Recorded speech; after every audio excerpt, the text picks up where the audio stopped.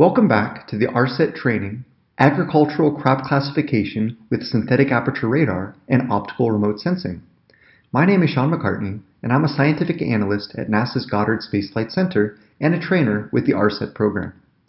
Last week, we learned from Heather McNairn about the basics of radar remote sensing and its applications to agriculture. We also learned how Agriculture and Agri-Food Canada uses both synthetic aperture radar and optical data operationally to produce Canada's annual crop inventory. In the second part of this 5-part training, you'll receive a short refresher on optical remote sensing from Fabrizio, Ramoino, and Magdalena Fitrzyk from the European Space Agency, and learn how to process Sentinel data using the Sentinel application platform. As a reminder, this training includes a total of 5 2.5-hour sessions on consecutive Tuesdays and Thursdays from October 5th to October 19th. The same content will be presented 2 different times each day. Session A will be presented in English and Session B presented in Spanish. All the training materials for the webinar series, including slides, video recordings, and homework, can be found at the link provided on the right of the slide. There will be one homework assignment posted to the training page on the last day of the webinar series. Answers must be submitted by Google Form by the due date of November 2nd. A certificate of completion will be awarded to those who attend all live webinars and complete the homework assignment by the deadline of November 2nd. You will receive a certificate approximately 2 months after the completion of the course from Marines Martin. I'll now pass it over to Fabrizio from the European Space Agency for a refresher on optical remote sensing.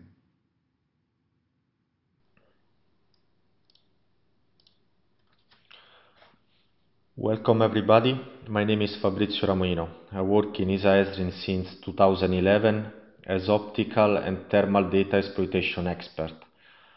Together with Magdalena Fitrzyk, we would like to present you a short refresher of optical remote sensing data and processing Sentinel-2, Sentinel-3 data using ESA SNAP software in order to retrieve biophysical variables and radiometric indices for vegetation monitoring.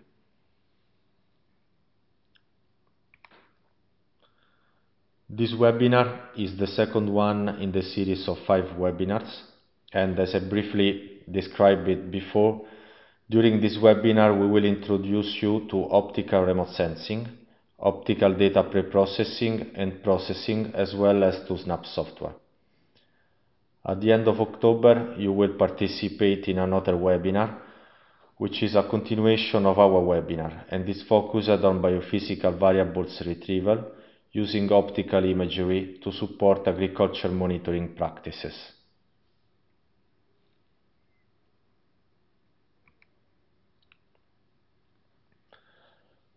The objective of this training is to provide you, already refreshed, the basics of optical remote sensing, explain what are the main characteristics of Sentinel-2 and Sentinel-3 data. You will learn the basics of radiometric indices and biophysical variables and its usage in agriculture. We will also introduce you to the main feature of ESA SNAP software and explain how to use SNAP software to pre-process Sentinel-2 data and how to calculate radiometric indices and biophysical variables that can be used, for example, in crop monitoring.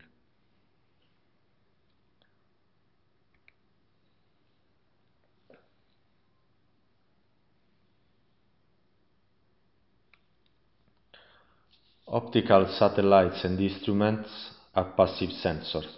It means that they collect information and measure radiation which originates from the external source, which in this case is the sun.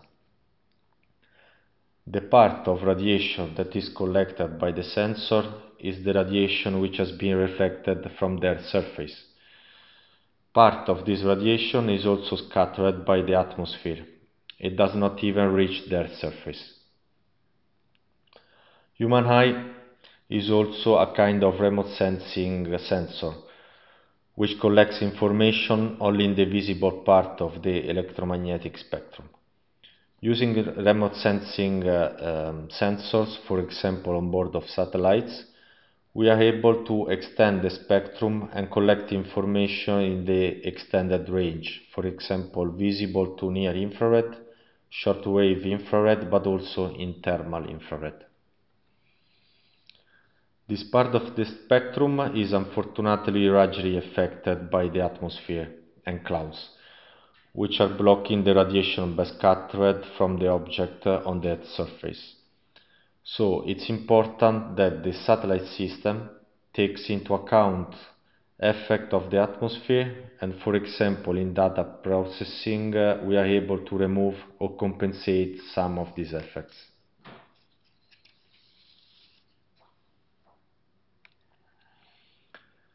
For this reason, we need to pre-process the optical data. To account for the atmospheric effects, we need to apply atmospheric correction to take into account gases and particles present in the atmosphere that can affect the incoming radiation, and we need to compensate this effect. Optical data pre-processing include also cloud detection and cloud removal algorithm. Other pre-processing steps that may be needed to apply are the reprojection, resampling, and co-registration. A large portion of the Earth's surface is covered by clouds. Consequently, most Earth observation images in the visible spectral domain include a significant amount of cloudy pixels. An image pixel can be cloud-free, partially cloudy, or totally cloudy. Cloud detection methods can be categorized in the following classes: spectral threshold methods, feature extraction and classification, learning algorithm, multitemporal analysis, and multi-sensors approach.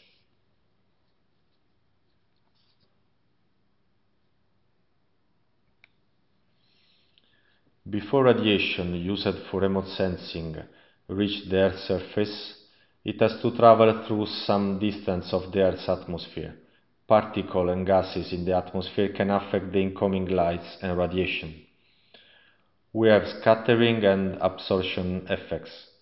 Scattering occurs when particles or large gas molecules present in the atmosphere interact with and cause the electromagnetic radiation to be redirected from its original path.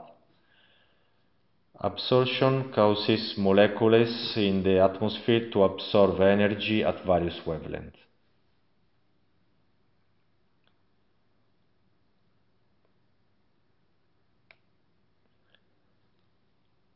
For further analysis, we want to use a surface reflectance product in order to allow comparison between images, allow repeatable measurements, and repeat a known physical unit. For this reason, to retrieve surface reflectance, we need to add back the component lost in the atmosphere.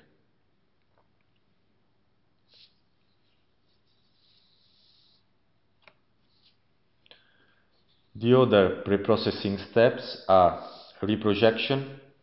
When you work with satellite images coming from different satellites, you need maybe to reproject because maybe they don't have the same coordinate system. So, for example, Sentinel-2 images are in UTM WGS84, but if you want to project Sentinel-2 images in Google Earth, you need to reproject them to Geographic Lathlon WGS84. Resampling may be needed when you are using the data from different sources with different spatial resolution. And in order to overlap them correctly and work with the stack of data, you need to resample your images to the reference one. And further step could be the co-registration, which is very useful to perfectly overlap images and maximize the geolocation accuracy in time series analysis. In fact, one pixel shift can affect drastically your results.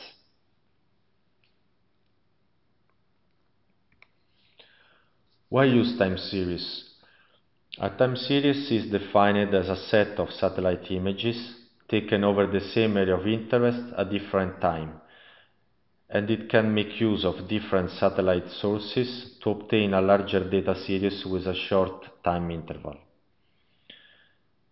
Time series of satellite observation offer opportunities for understanding how Earth is changing, for determining the causes of these changes, and for predicting future changes.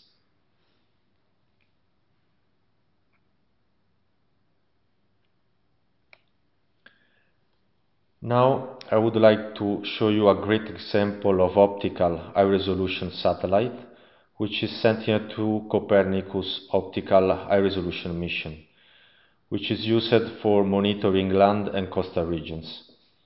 It is a multispectral instrument, which means that it registers incoming radiation in multiple spectral bands.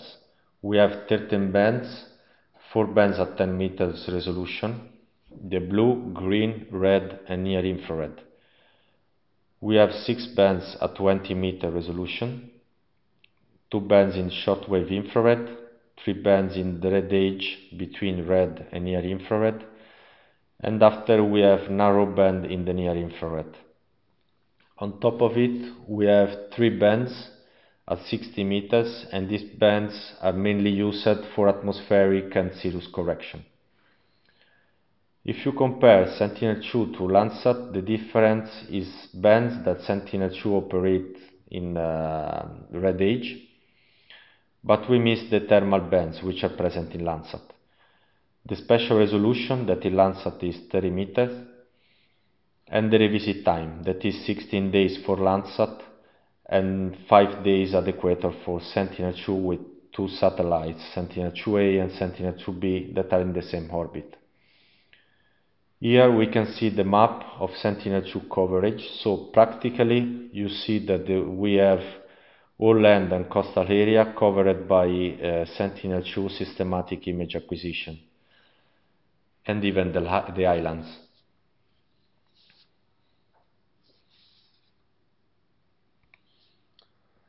We have 2 levels of Sentinel-2 product, level 1C and level 2A, distributed by 100 km by 100 km granules, which are the minimum indivisible parts of the product. These products are distributed free of charge, in free and open mode, through Copernicus Open Access Hub.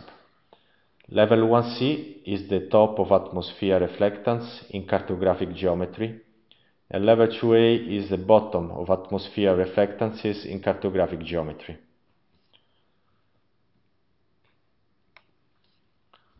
So, the Sentinel-2 level 2 data are atmospherically corrected. The atmospheric correction is performed by using a processor called Sen2 Core. This processor is the one used in the ESA payload data ground segment, but it's also available for the users. The Sen2 Core is distributed via STEP, the Scientific Toolbox Exploitation Platform. We will talk about it more in detail later. And it can be used as plugin in Snap software or via command line as standalone tool. The output of Sen2 Core is the bottom of atmosphere reflectances in cartographic geometry, but also we have as output a scenes classification map that contains basic land cover layers, including clouds. We have water vapor map and aerosol optical thickness map. Apart from Sen2 Core, Sentinel-2 data can be atmospherically corrected using other different processors depending on your application. For instance, we have Maya, developed jointly by CESBio, CNES and DLR, Layer C, developed by NASA, iCore, developed by Vito, Cora, developed by Brockman Consult, and many others.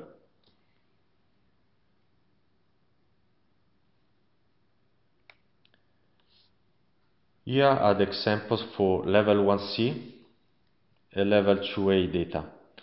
On the left you see the level 1C product, the top of atmosphere products, and on the right you have the atmospherically corrected level 2A data.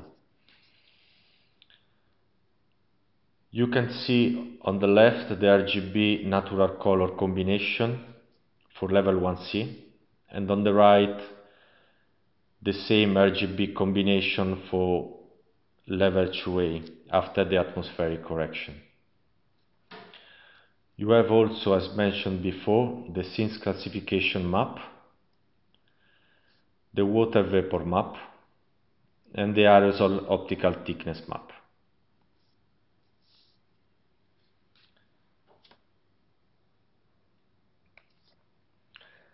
Sentinel-2 data can be used for various applications like land cover classification, agriculture and forest, vegetation monitoring, water quality, coastal zone and bathymetry, regional to urban application, geology, and many others.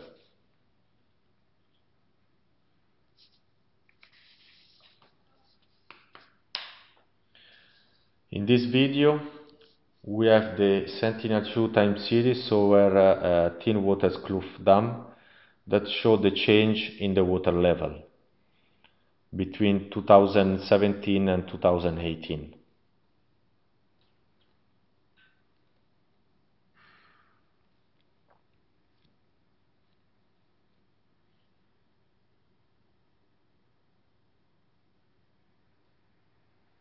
The white line represents the initial water level and the red line the final water level. Here we have the Landsat time series from 1984 till 2018 showing the deforestation over Rondonian region.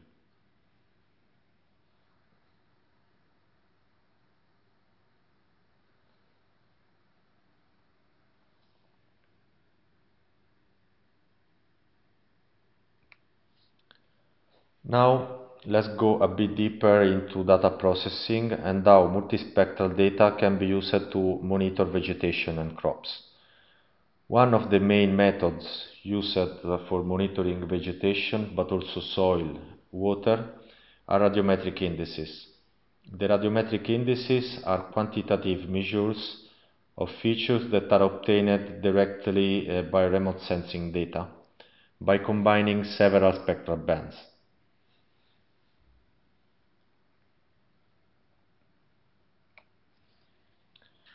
The most common radiometric index is normalized different vegetation index, NDVI, that is calculated using the equation presented here from near-infrared band and red band. Because this index uses red and near-infrared bands, it exploits in particular information about the vitality of the vegetation on the Earth's surface. It uses the fact that chlorophyll present in healthy vegetation reflects largely near-infrared radiation. In the image here presented, you see the example of calculated NDVI. The highest NDVI is represented in green for healthy and very vital vegetation, and lowest in blue.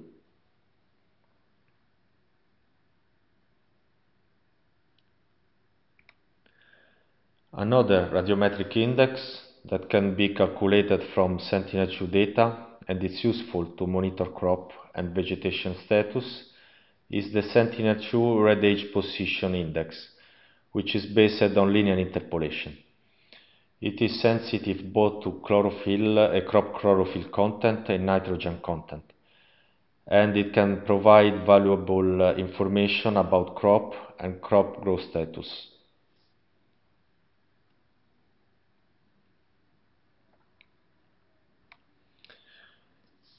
If you want to retrieve information about physical features of canopy, we can use so-called biophysical variables. The biophysical variables are not derived directly from remote sensing data, but auxiliary information are needed.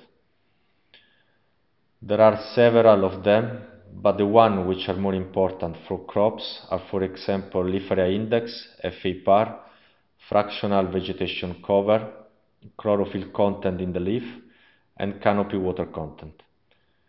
In the second part of the webinar, we will show how to retrieve these variables using ISASnap software.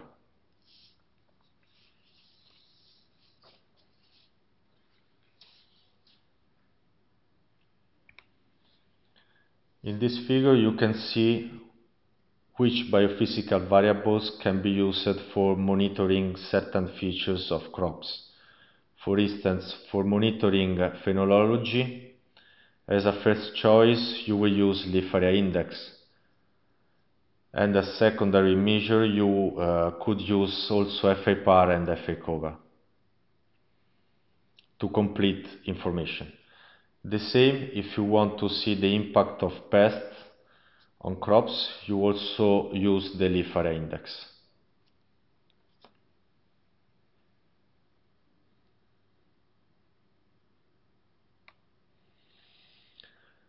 The biophysical variables and radiometric indices can be also derived from other optical data, even at coarser resolution. And for example, if you intend to extend your study to regional scale, you must find a compromise between the resolution and the area that you want to cover. In this case, you can, for example, use the data from another Copernicus mission, which is Sentinel-3. It is the ocean and land mission jointly operated by ESA and EUMETSAT to deliver operational observation services both for land, managed by ESA, and ocean, managed by EUMETSAT. The spacecraft carries 4 instruments: ocean and earth color instrument, sea and land surface temperature instrument, SAR radar altimeter, and microwave radiometer. We have 2 Sentinel-3 satellites in the same orbit, separated by 180 degrees to provide better coverage.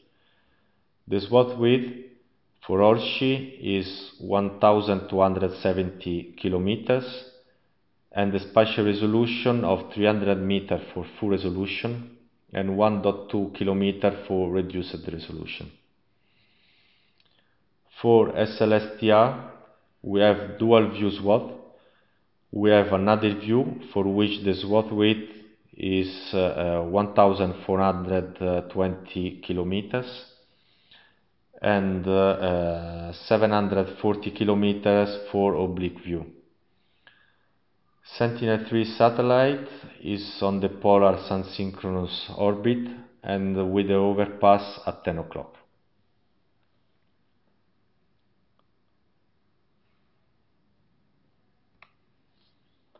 The Orsi Level 2 land reduced or full resolution products are output from the Orsi Level 2 processor and contain land and atmospheric geophysical products at full and reduced resolutions.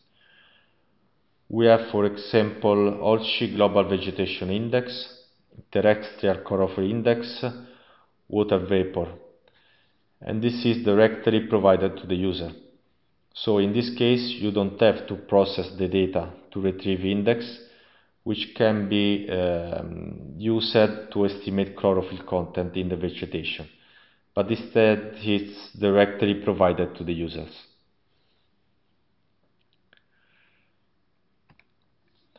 Now, after this short optical remote sensing refresher, we would like to present the ISASnap software, which can be very useful to process optical imagery, but not only optical, even radar and thermal data.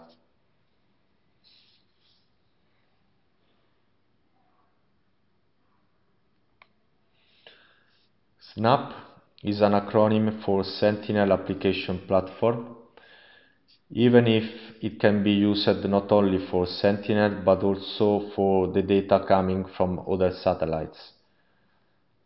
The software is free and open source, built in Common Java framework, In Snap it's also possible to include your own Python plugins apart from the functionalities already provided in the software.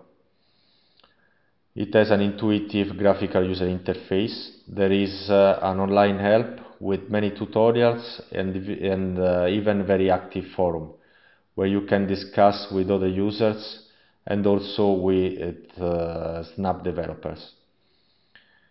It is possible to download Snap software freely from step.isa.int.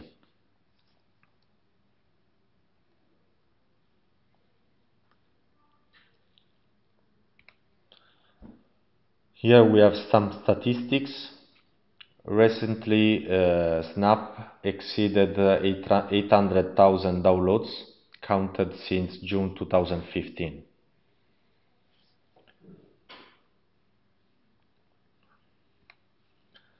On Step, we have more than 1,300,000 visit sessions since June 2015. Step is the ISA community platform where you can access the software, download documentation, and communicate with developers and expert users.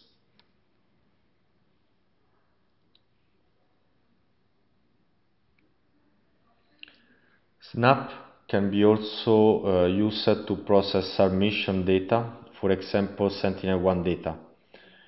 We have in the software all main functionalities to process SAR data, both detected and complex data.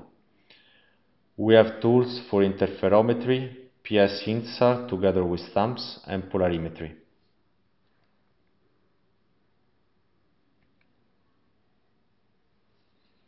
The main functionalities related to high resolution optical data, apart from readers for Sentinel-2 or other satellites like Pleiad, Landsat, and many others.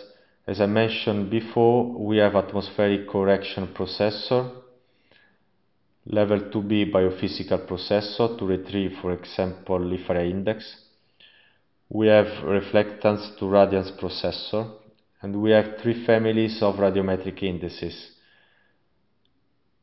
There is IDPix processor for pixel classification, and this is very useful to detect and mask clouds.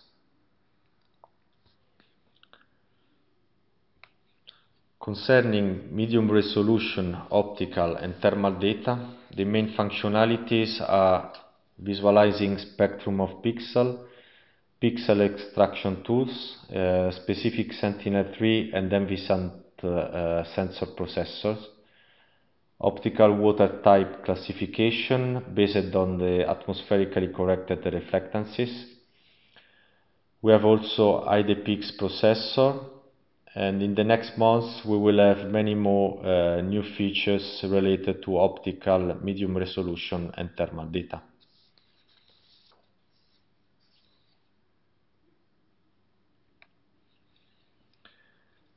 In this slide you can find a lot of important links. Step website where you can download Snap, free and open. Snap user forum where you can discuss with other users and Snap developers. Copernicus Open Access Hub, user for download of Sentinel data. The last two links are related to the ISA Advanced Lab Training course focused on agriculture that we were organizing in 2019. You can find here a lot of good materials, lectures and exercises. The last link is the link to one of the presentation of Marie Weiss, where she was presenting concepts and methods for Lipharia index, F-cover, FA-par and chlorophyll retrieval.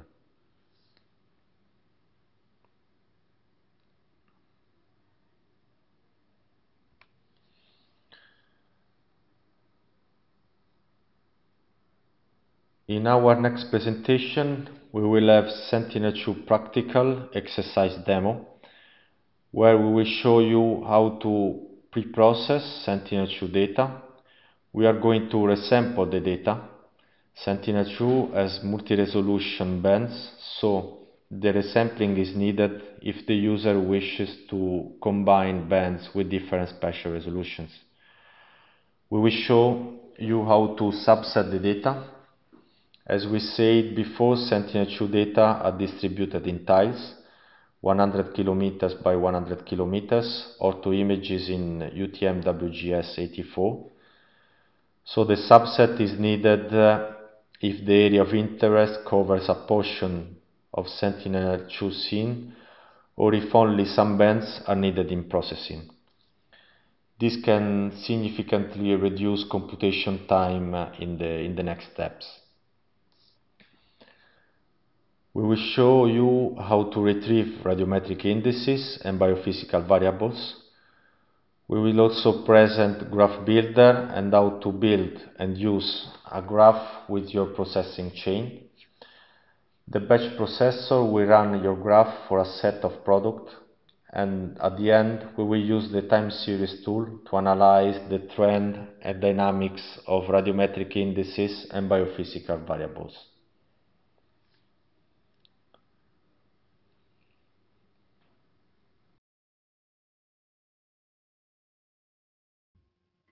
Okay, thank you very much. Before I will briefly introduce myself, my name is Amalia Castro Gomez.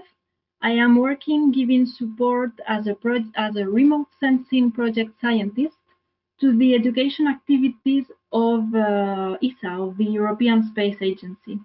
I am a colleague of Fabrizio Ramoino, so I'm presenting this practical on his behalf. Now, if you do not already have this data, or if we go at a pace that you are not able to follow along, don't worry. We will have this recording up on the training webpage within 24 hours for you to go through at your own pace.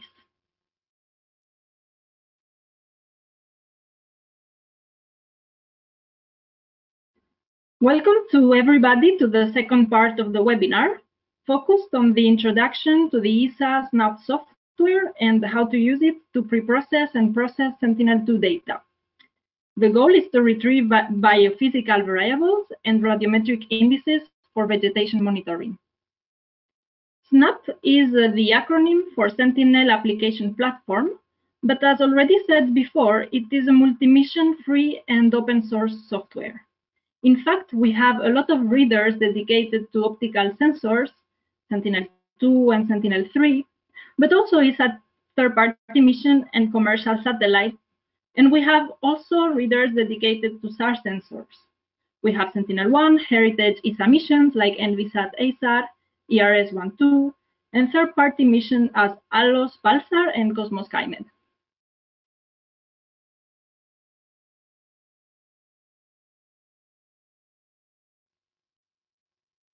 Okay, let's go open a Sentinel-2 product, import optical sensor, Sentinel-2 L2A.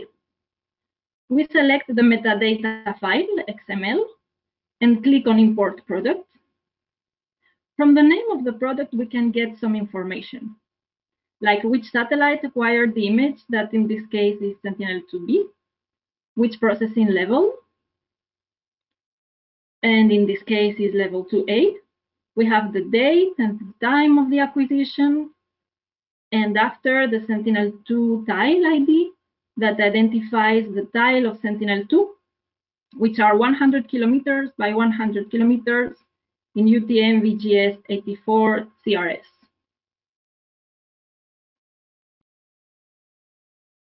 Let's go into the file. We have metadata information. We double click on it and we can observe that we have general information, product information, geometric ones, and many other information related to the product and even about the processing. We have the Sentinel-2 bands.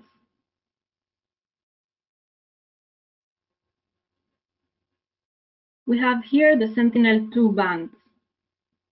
In L2A, we do not have the band 10 because it is used only for atmospheric correction purposes, and it is in the output of the L2A processor sent to core.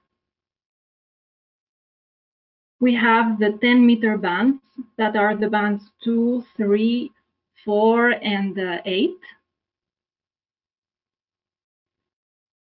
we have the 20-meter bands that are the red edge bands, 5, 6, and 7. The narrow band in the near infrared, band 8A, and 2 sphere bands, band 11 and 12, that are very sensitive to hot surfaces. And at the end of the product, we have the scene classification map, a set of masks reporting basic land cover layers like vegetated, no vegetated, water and snow and ice. But it also contains masks related to the cloud shadow, clouds, thin clouds, classified pixels, no data pixels, and saturated pixels as well. So you can use this information to detect and remove no usable pixels, the ones that you do not want to have in the image.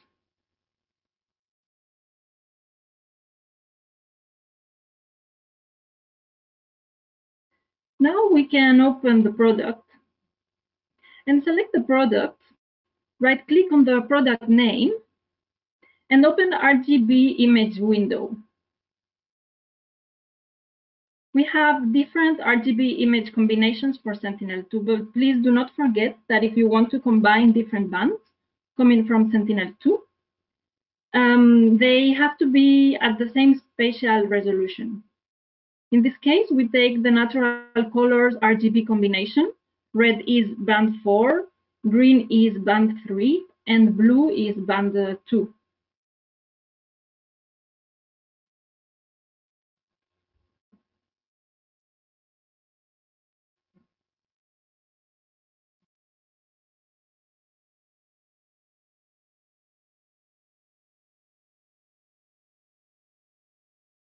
Okay, this is a Sentinel-2 product. It is 100 kilometers by 100 kilometers. On the bottom right of the screen, we have the pixel position, X and Y.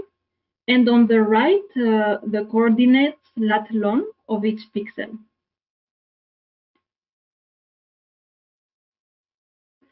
On the left screen, we have the navigation window, where we can move the visualized window. We have the color manipulation tool. Using it, we can stretch the histogram of the data. And after, we have the world view that shows the footprint of the open product. And in this case, we selected a product over the northeast of Italy.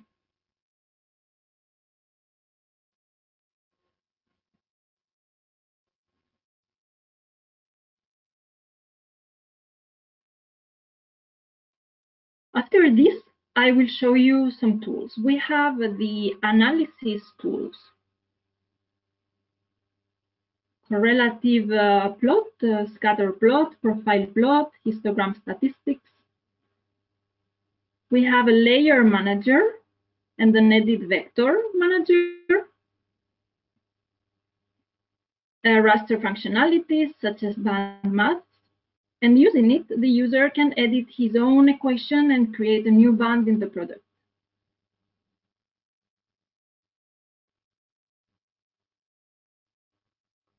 We have DM tools. We have geometric, where there are some pre-processing tools, like reprojection, resampling, co-registration, collocation. It is a tool that allows the users to create a stack. I will show you how to use this tool to create a stack between, with the Sentinel-2 and Sentinel-3 data, taking as reference Sentinel-2 images, and Sentinel-3 will be the slave. We have a mask tool, data conversion, image analysis classification processors, such as unsupervised classification and supervised classification, with the most common classifiers, segmentation processor, and the export processor.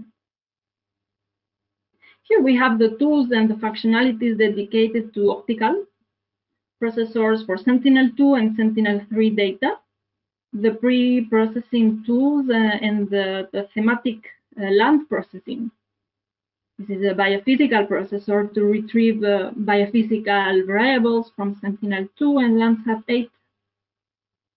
Three families of radiometric indices for soil, water, and vegetation.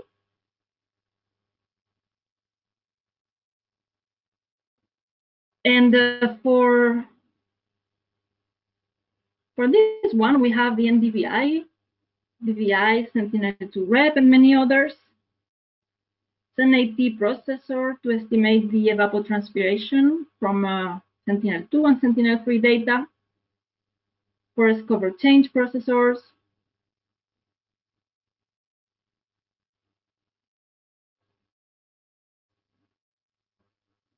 We also have tools for radar.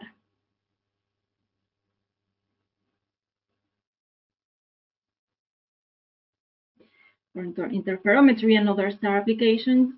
And under tools, we have the graph builder, used to generate and to build your own processing chain, to run it on a single image, or using batch processing tool to run it on a stack of images. We have the plugin.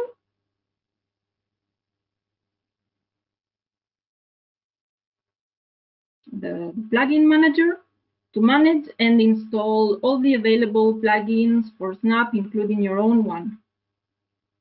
And at the end, we have the window.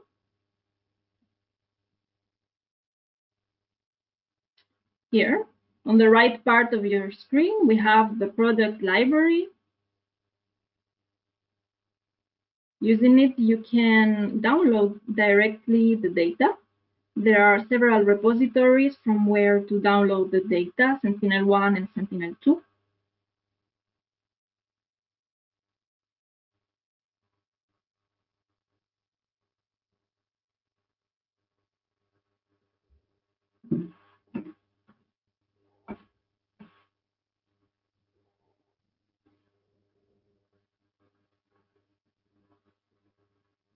Then a layer manager. Using it, you can import your layers just clicking on the plus sign. And as you can see, several data formats are allowed: SD shapefile, RGB image from file. In the mask manager, here you have all the masks included in the product, and you can create your mask clicking on the function icon fx and edit your expression.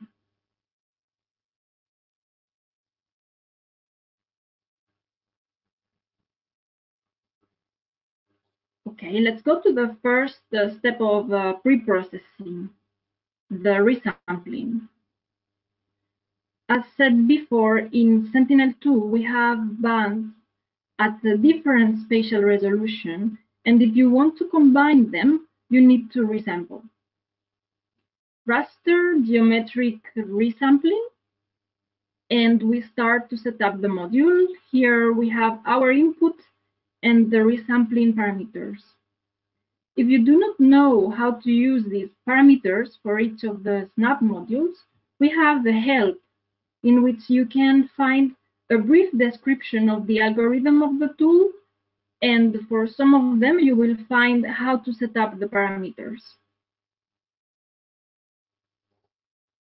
We have three options to resample the product.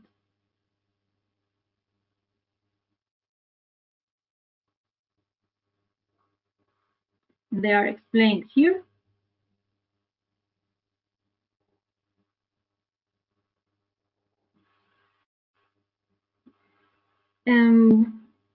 So by reference band, we take as spatial resolution the resolution of the reference band. If you want to resample at 10 meters, you have to select or band 2 or band 3 or band 4 or band 8. By target width and height. By pixel resolution, here we insert 10 meters, and after you can define the upsampling method. we leave nearest. We do not save the output in order to save time. The default output format for Snap is the beam DMAP. And then we can click on Run.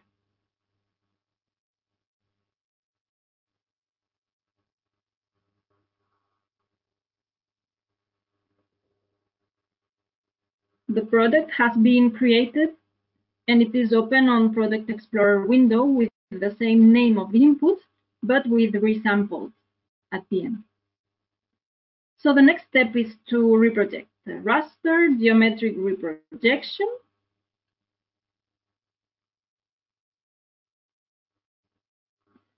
We unselect Save.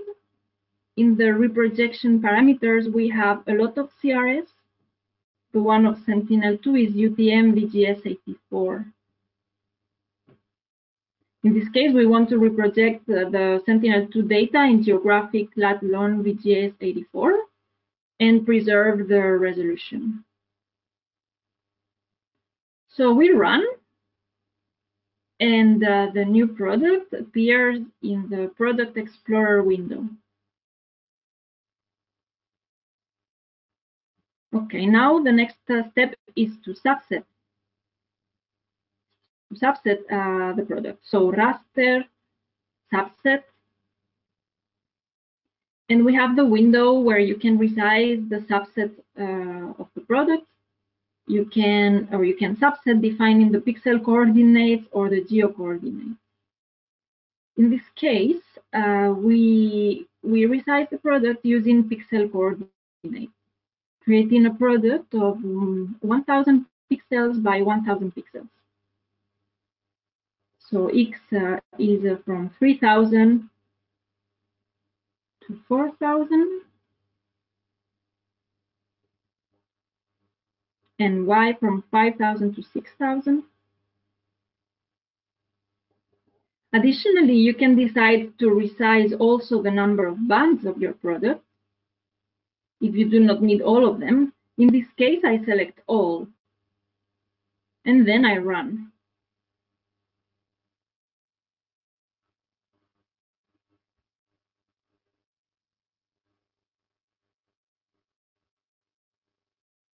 Okay, this is the subset, and as done before, we right-click on the product. We open RGB window.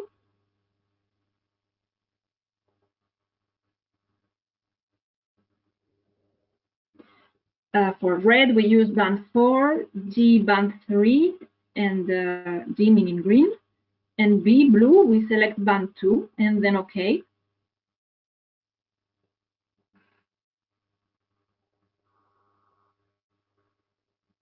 And this is the newly generated product. We right-click on the image, and then we can export the view as Google Earth KMZ file.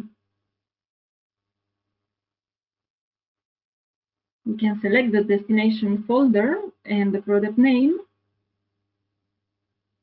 and then open it on Google Earth in order to see how accurate is the Sentinel-2 geolocation compared with the VHR images of Google Earth.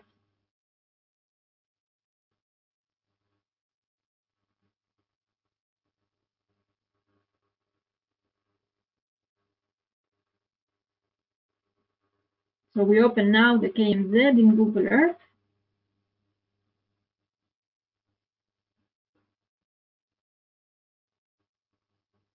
Here we are in Google Earth, opening the product, and we see it is very accurate.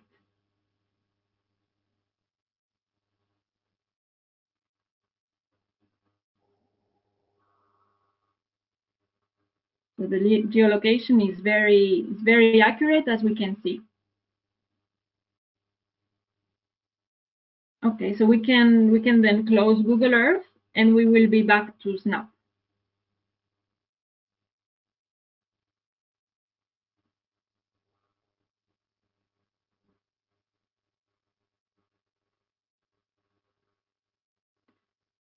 Okay, now I want to show you how to use the band maths tool. In raster band maths, the first thing to do is to define the name of the new band. We call it NDVI. And after that, we edit the expression.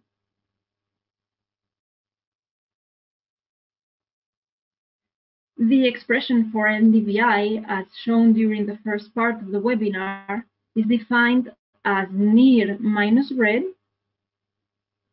and all that divided by near plus red.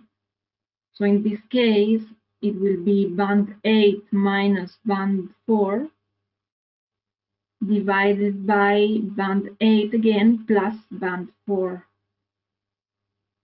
Okay, so we can run, and this is our NDVI band. Using the color manipulation tool, we can stretch the histogram, the minimum to 0 blue and the maximum 1 green. The medium one to 0.5, which is orange.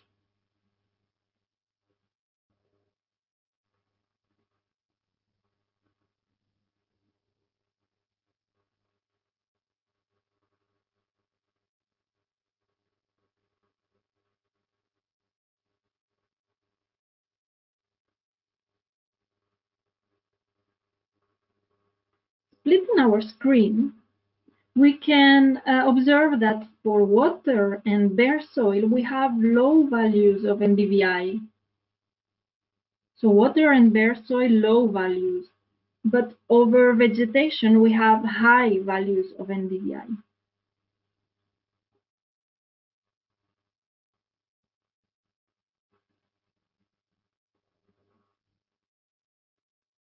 Low values will correspond to blue, high values to green.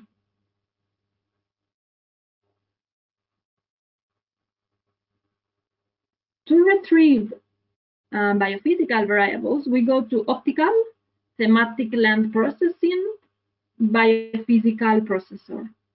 We have 2 dedicated processors for Sentinel-2 and 1 for Landsat 8. We can compute LAI, FAPAR, and FVC. I do not run it because on my laptop it takes almost 10 minutes. It uses lookup table in order to retrieve biophysical variables.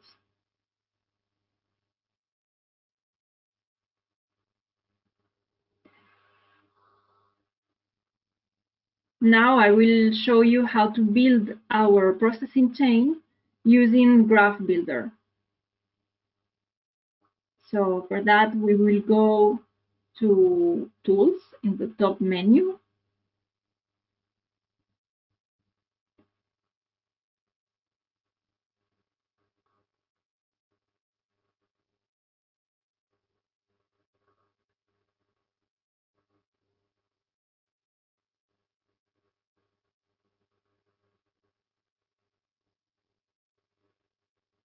And to Graph Builder, which is also available from this top icon.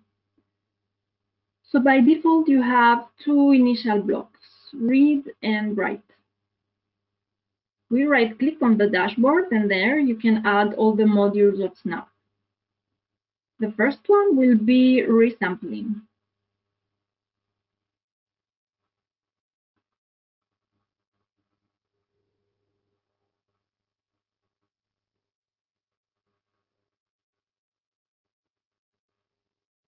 And afterwards, we will add reproject, then subset,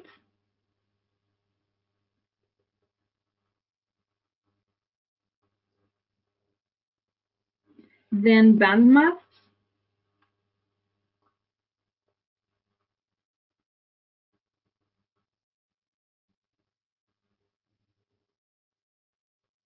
then biophysical processor,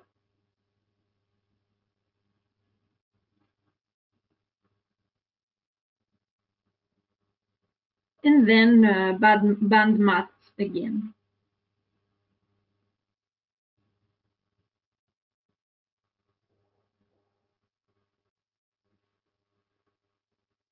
Sorry, band merge, I mean.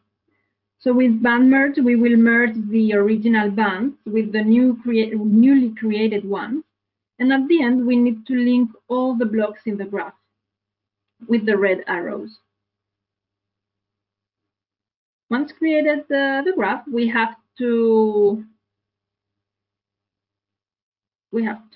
verify the parameters.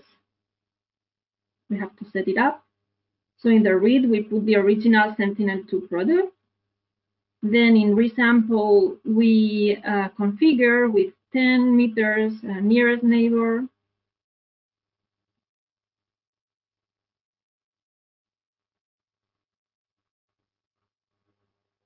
For subset,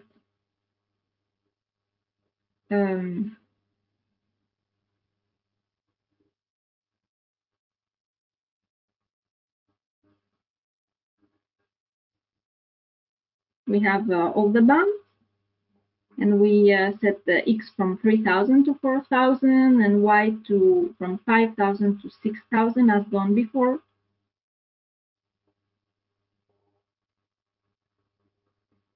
And the same for band maps. We create the MDVI band and with the same formula as before.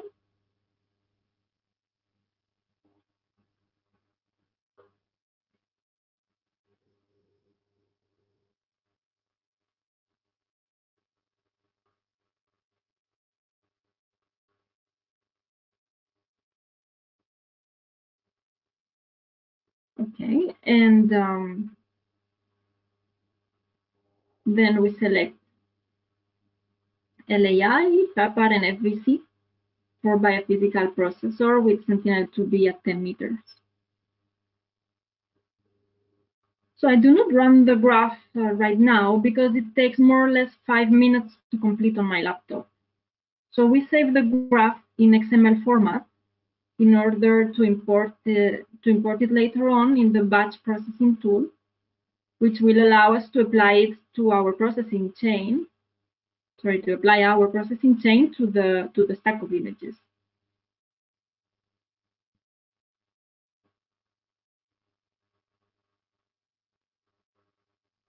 So for the time being, we just save this graph and we will apply it later. So let's close all the products that we do not need for clarity.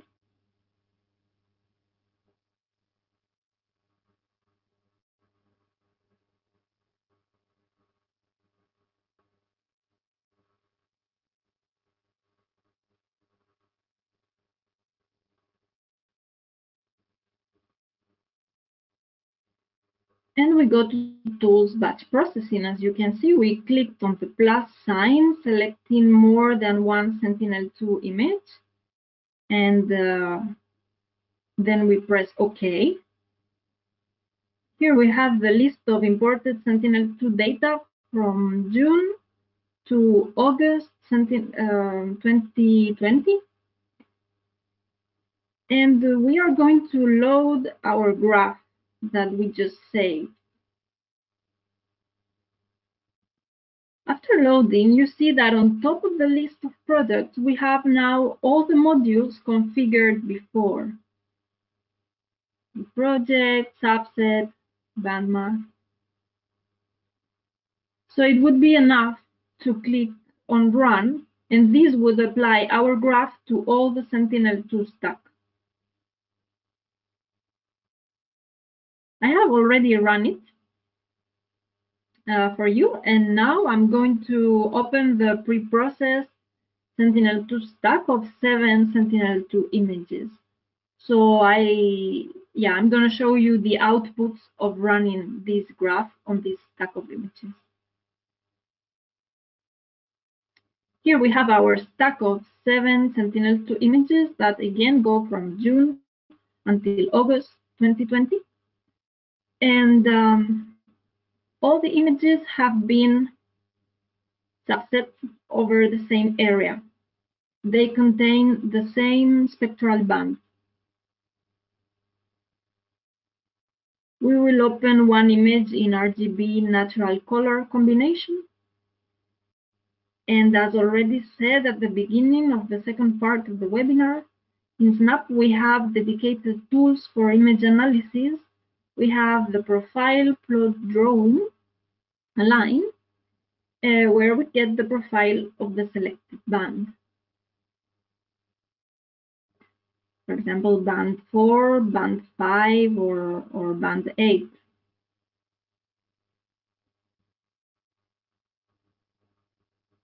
As you can see, I'm doing it for band 4.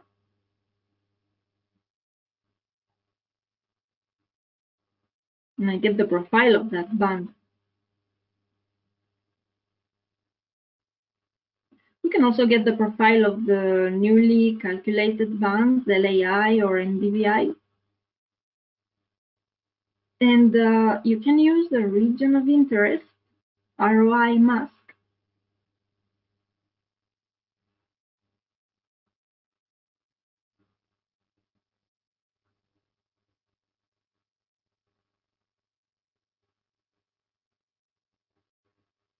After that, we have the scatter plot. You can select the same or different bands, even over different products, over the whole image. Or you can select the ROI, the region of interest.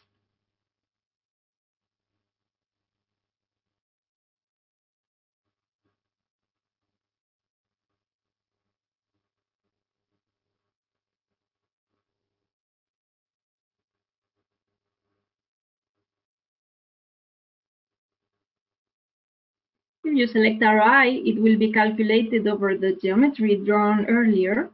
You will get less samples, but the trend more or less is similar to the previous one.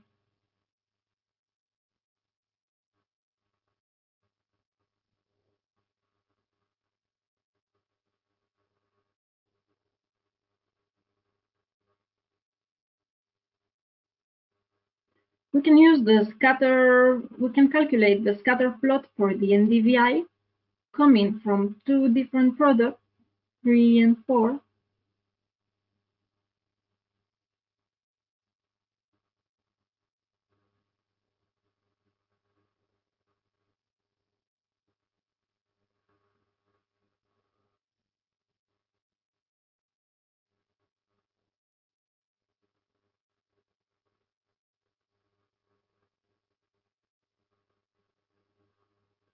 And we have as well the histogram. If we select a band, for example, band 4, it will give us the frequency of the pixels for each value of band 4. Even in this case, you can upload your geometry, obtaining less samples in the plot.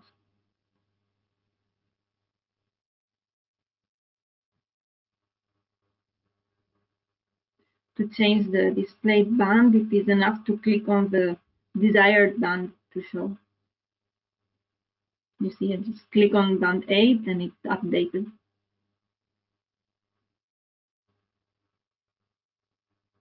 All the plots can be saved as image or printed.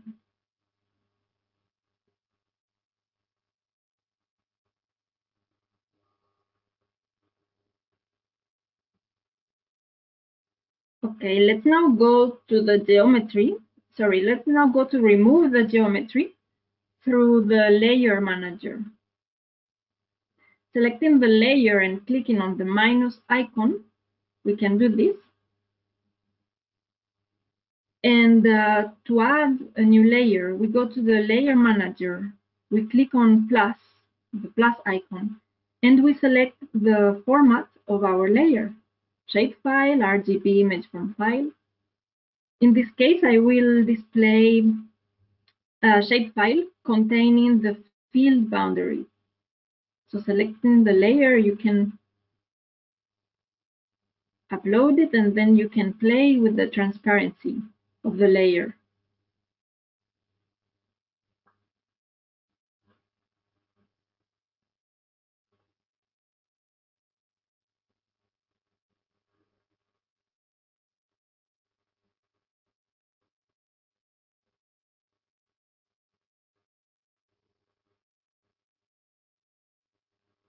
And to remove it, we do the same as before with the minus icon.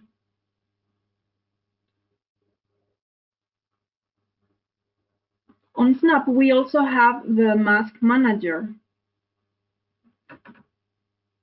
And in here, you can create your own masks. For instance, you can take the calculated NDVI and mask all the pixels that have values lower than 0.6. You can click on the function fx, creating a new mask based on a logical bandmask expression.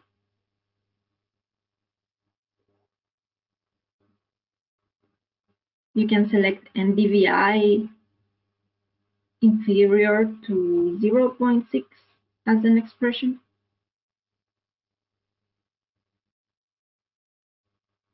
And as an output, all the pixels whose values are lower than 0.6 are going to be masked.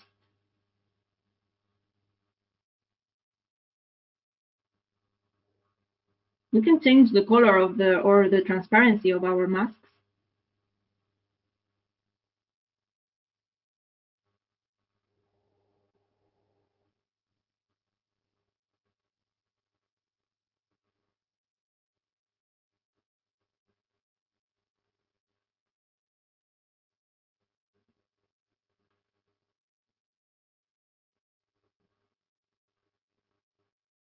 It is also possible to transfer your mask to all the products in the stack, clicking on Transfer the selected masks to other products. And then selecting the products the mask will be exported to.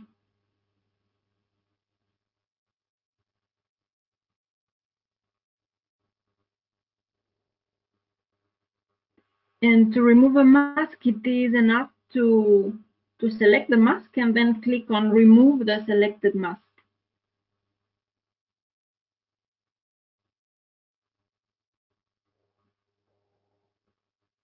Okay, now I will show you how to use the time series analysis tool. I have already opened it, but by default it is not visualized. So you go on View, which is in the top part.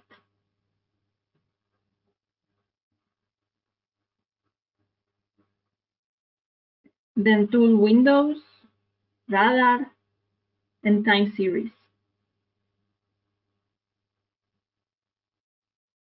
To add our Sentinel-2 stack, we click on the upper right icon, Settings, and on the Add Open, which opens all the products already open in Snap.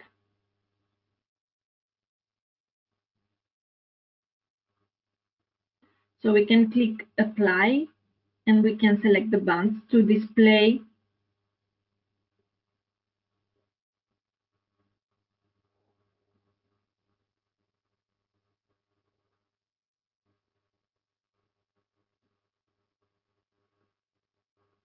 we select NDVI,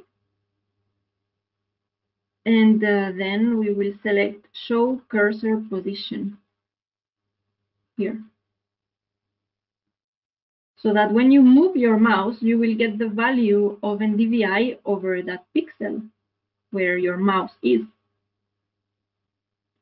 We can observe that over urban areas, the NDVI values are close to 0.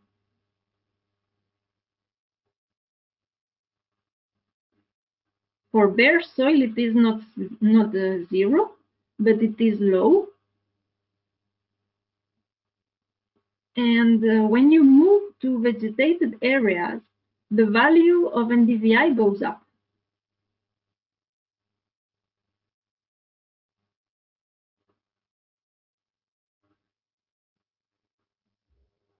If you have a peak going down in a very localized way and only over one image, maybe there was a cloudy pixel.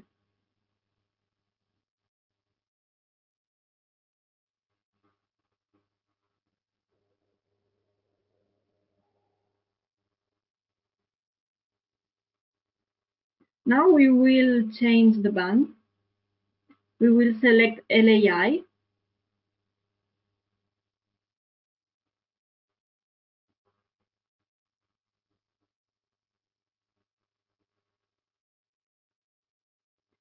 And even in this case, where you do not have vegetation, the LAI is very low. And then over vegetated areas, it goes up.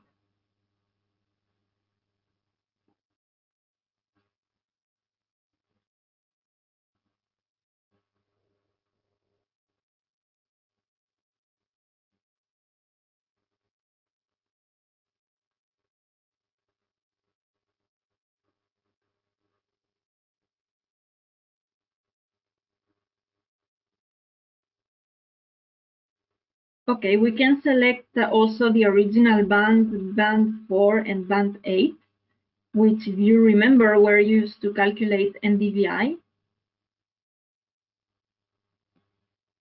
And adding the NDVI band series on top of the plot, we have NDVI. In the middle, we will have band 8. And now in a minute, in the bottom, we will have band 4. The reason for doing this, which you will see now, is that we can see the trend of the NDVI is similar to the one of band 8.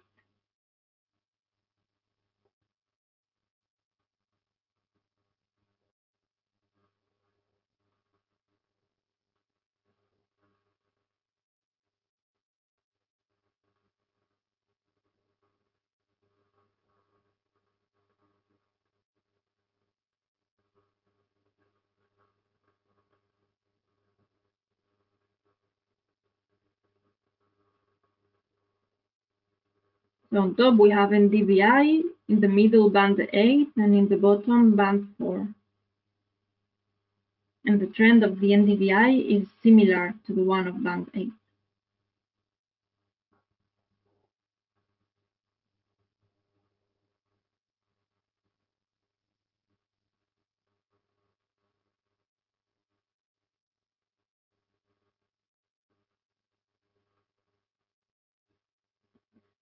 So in the second part of this webinar, I have shown you how to pre-process Sentinel-2 data with resample, reproject, and subset. We have seen how to retrieve biophysical variables and radiometric indices using the ESA SNAP software at 10 meters resolution. In some case, the user wants to extend the analysis at regional, continental, or global scale. So you can continue to use Sentinel-2 data, but it is quite difficult because your processing chain can be affected by several issues. For example, the revisit time of Sentinel-2 is 5 days with 2 satellites. But in some parts of the world, for long periods, you can have clouds, and optical sensors cannot retrieve information. In this case, you need more frequent acquisitions. But in the other hand, it means a coarser resolution. A satellite that can be used in this case is Copernicus Sentinel-3. As already said before, it has 300 meters of spatial resolution, but it has almost a daily revisit time with the two satellites, Sentinel-3A and Sentinel-3B.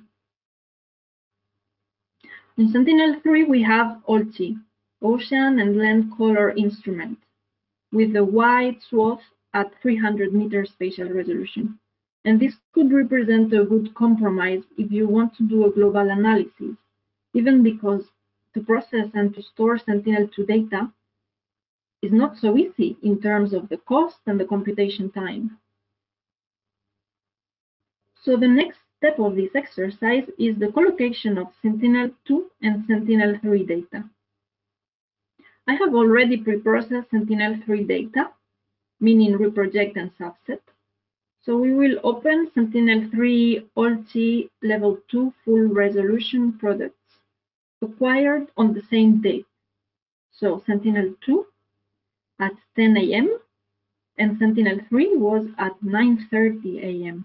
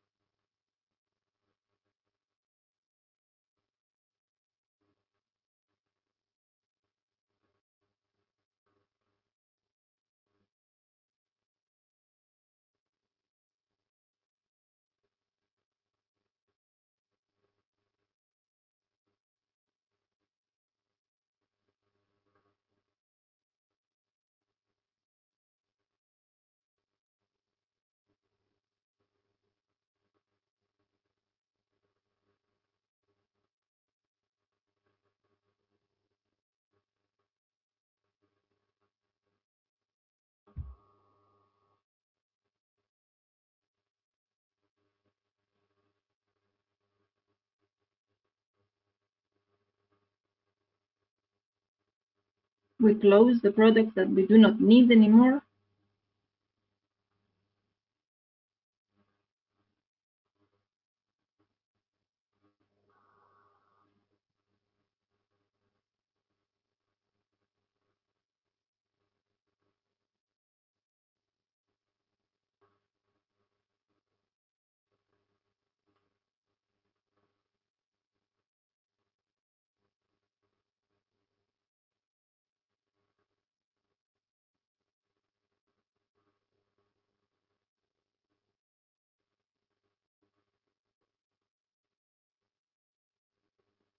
Inside the Sentinel-3 product, we have the Sentinel-3 spectral bands, 21 of them, and also some radiometric index already calculated at the ESA PDGS, so OGVI or PDCI. We are going to use the Sentinel-3 OGVI and compare it with the calculated NDVI for Sentinel-2. So opening the Sentinel-3 OGVI,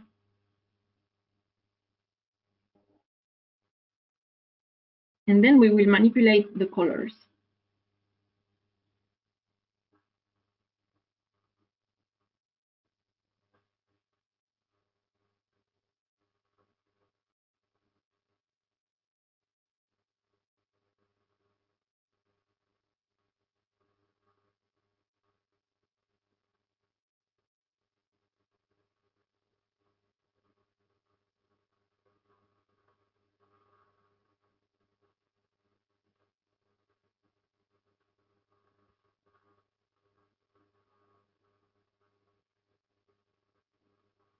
So we stretch the values, and for the minimum value, we select the color blue. For the middle one, orange. And for the biggest one, the maximum, green, which matches what we did for NDVI. And we can observe that the spatial resolution is quite different from the one of Sentinel-2 NDVI. In fact, if we open Sentinel-2 NDVI, it is easy to see the difference.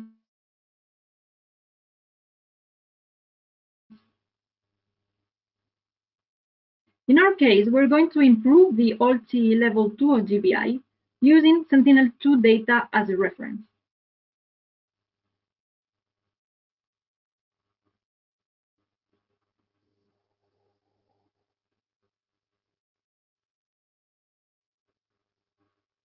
So we select the raster tool,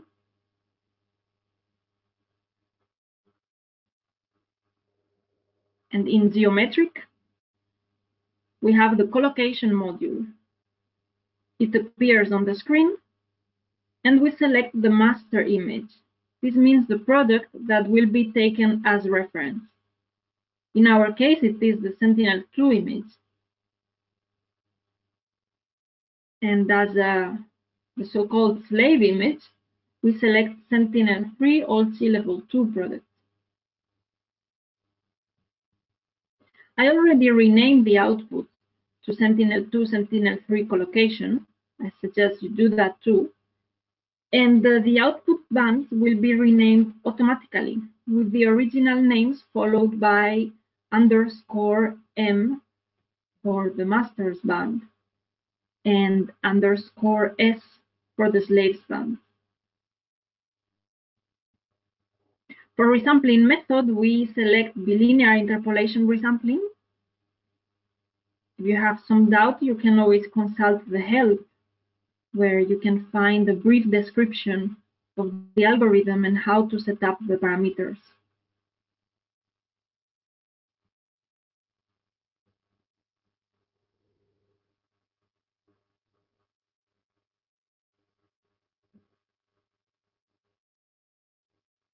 So as usual, we do not save the product because it takes a few minutes to save it and we do not want to lose time now. So we just click on Run. And this little error that appears, don't worry, it's because it was an old product.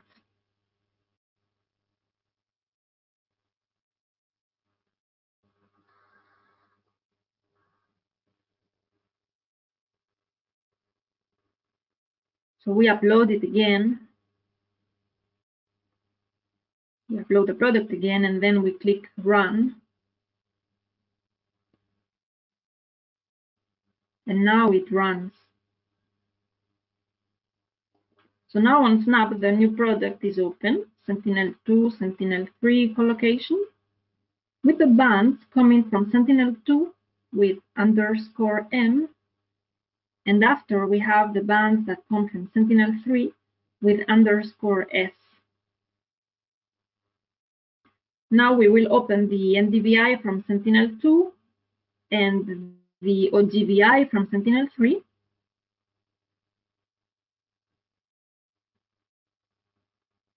First, we close what we already had.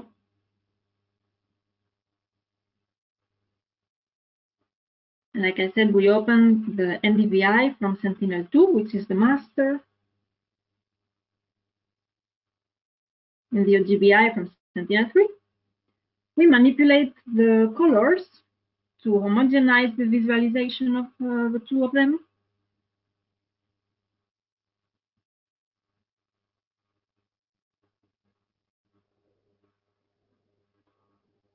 So that they can look similar, they can look comparable.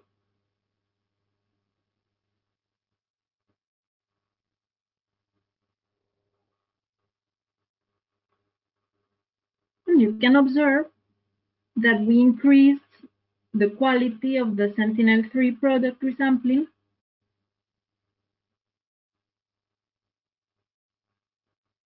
with it taken as reference Sentinel-2.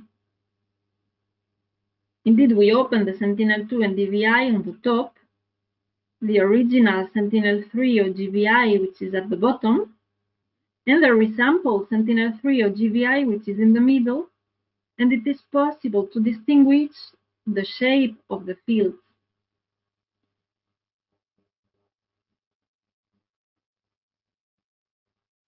Now, this represents a good compromise if you want to extend your analysis at global scale, if you do not have a lot of resources. In many ESA projects, we use Sentinel-3 data at global scale, for example, in the medium resolution global climate change initiative land cover map. That's what we do. We have also the climate change initiative high resolution land cover map, but it is not global.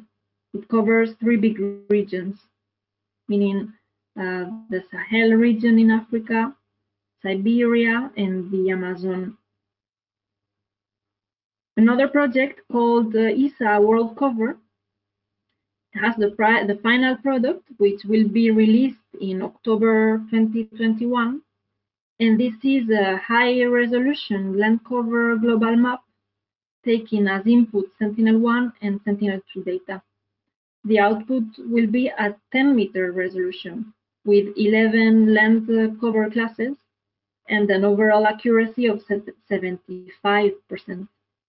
This product will be available to the public, free and open to everyone, and will be distributed by ESA without any cost or any registration. It will be distributed in 3 degrees by 3 degrees tiles.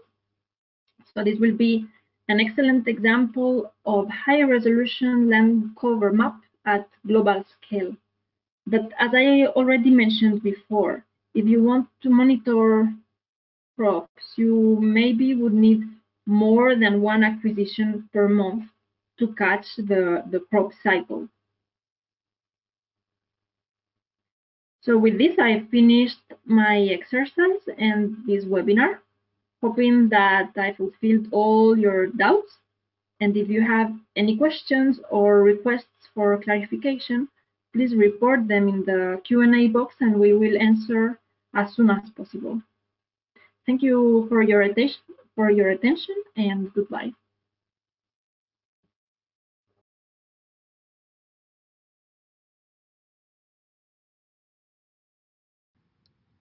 Thank you, Amalia, for a wonderful demonstration on how to process Sentinel imagery using Snap software. We will now transition to the question and answer session of today's training. Please enter your questions in the question and answer box, and we will get to them in the order they were received. We will post the question and answer document to the training website following the conclusion of the webinar. Below is the contact information for Fabrizio, Ramoino, and Magdalena Fitrzyk, along with links to the training webpage and the European Space Agency's EO for Society website. Thank you.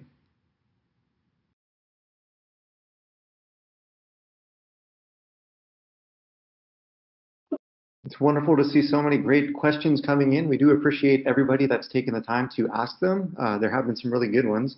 So what I'll do is I'll go through and I'll read each question, and then for any of the guest presenters that are on, maybe Amalia, Georgia, or Fabrizio, if you wanted to unmute yourselves and then answer, we will have somebody transcribing. So if you have not already answered the question, somebody will be transcribing as you answer. So question number 1. Why do different bands in Sentinel-2 have different resolutions? So the question is that, the answer is that this is due to a combination of reasons. On one hand, we have user requirements, and on the other hand, data transmission and storage issues. Because you see, the amount of data generated by Sentinel-2 by both satellites is huge, around 1.6 terabytes of data per orbit. So this needs to be managed, and we have images that have higher spatial resolution, they take up more space. So the objective was to optimize this by giving a higher spatial resolution to those bands whose applications need it, such as agricultural bands, to level 2A via SNAP. So the answer is that yes, we are using the Sen2 core processor as a SNAP plugin. Linear interpolation across image losses sharpness compared to nearest neighbor, it's a pro or a con. So in terms of image visualization, is a pro because you don't see the original pixel shape. But if you want to perform a time series analysis, is a con because it's going to modify the data interpolating the pixels. How can we best analyze, use Sentinel-2 and DVI time series point data without being biased in removing the data affected by cloud? So our answer is that on one hand, we assume that sharp decreases followed by a sharp increase constitute a very cloudy measurement. But of course, there remain thin clouds, which will cause a less abrupt decrease. And so they may remain in your series after you do the cloud removal. But on the other hand, you don't want to over-remove measurements because you would be losing important information. So the answer is try to find a compromise where the end result still looks realistic based on the pattern of development of your crop, because pixels with a bit of clouds are still valuable. Okay, for question 5, in which application area is the bottom of atmosphere data? used and why? So the bottom of atmosphere data are used if you intend to allow comparison between images, to allow repeatable measurement, for example, ground spectra comparison to satellite observations, and to represent a known physical unit.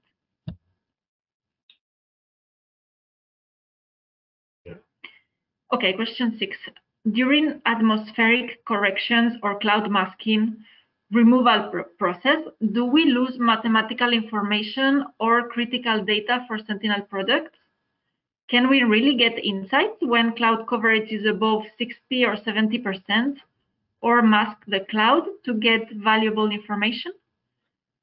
So the answer is that yes, you can get Sentinel-2 data with 60 or 70 cloud coverage and get valuable information masking the clouds.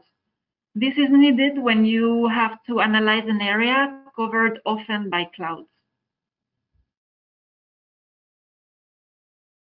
Okay, so question 7. What is the range of NDVI for vegetation at different growth stages? So Fabrizio tells us that the NDVI goes from 0 to 1. Values above 0.6 indicate that the vegetation is healthy. Question 8. Why didn't Cent2Core give me back the band 8 near of the Sentinel-2?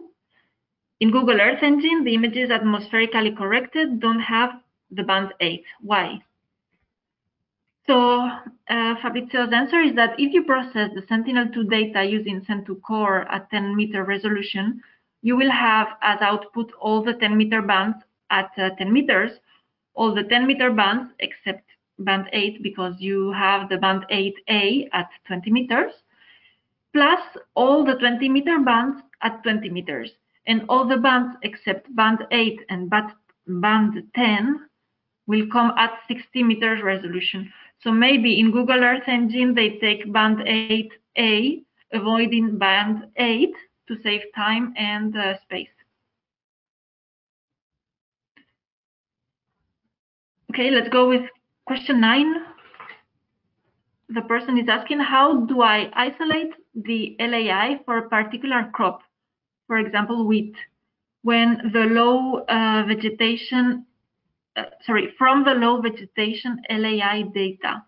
The low vegetation LAI data could also include grass LAI, right? And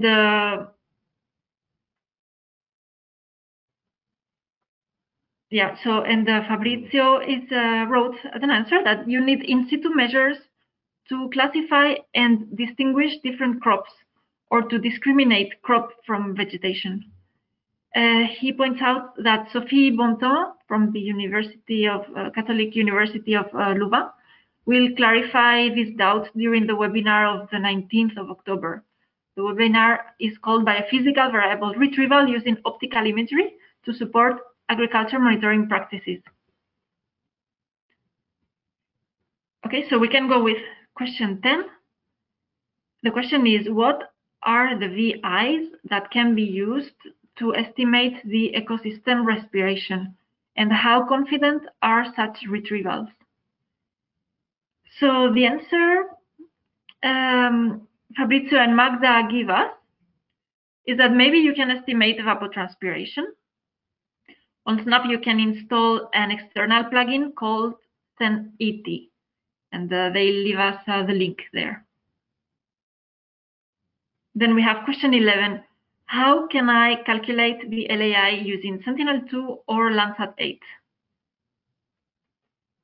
Okay, so again, Fabrizio and Magdalena say on Snap, we have a processor called L2B processor, which was shown during the demo. And it's useful to retrieve LAI from Sentinel-2 and Landsat 8. Question 12 now. Is there a way to correlate Sentinel-2 bands with Sentinel-3 bands, knowing the big difference in resolution? So the answer is yes. During the demo, Fabrizio and I were showing how to do it on Snap. The tool was called collocation, and it relies on geolocation of the satellite. It means no co-registration was applied. Right, so question 13, can we use Sentinel-3 products for agriculture monitoring? And the answer is yes. If you have to analyze a large area and you do not care about high resolution, you can use Sentinel-3 at 300 meters spatial resolution. You will have almost daily acquisitions, and you do not have to wait for a 5 days revisit time. Now, question 14. Where can one find all the indices for all the kinds of crops or other agricultural yields, meaning a list, and understand how they can calculate, how those indices are calculated?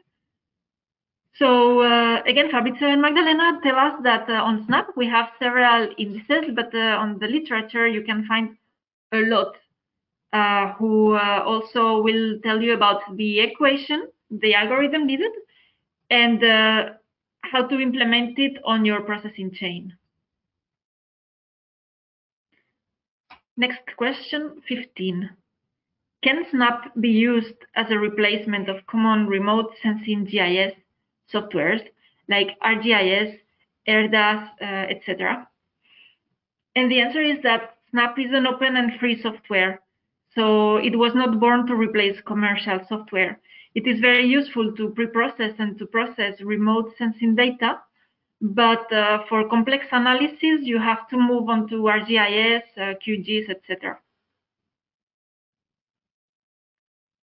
Next, question 16. If one uses the LAI index for phenology, nitrogen, or disease assessment at the same time, how does one pinpoint each phenomenon using LAI, or do you need to do multivariate analysis using a combination of indices? Right, so Fabrizio was saying that Sophie Bontemps will elaborate a bit on this topic during the webinar of the 19th. Yeah, so you can learn more then in her webinar. Next question, 17. Is the atmospheric correction different using different Cent2Core versions? If yes, should I only download L1C files and apply the same correction for all?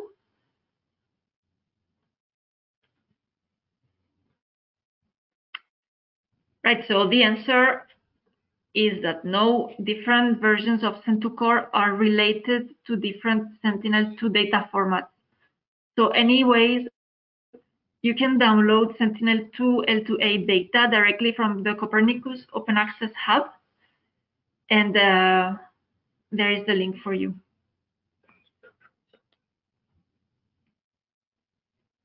Okay, question 18.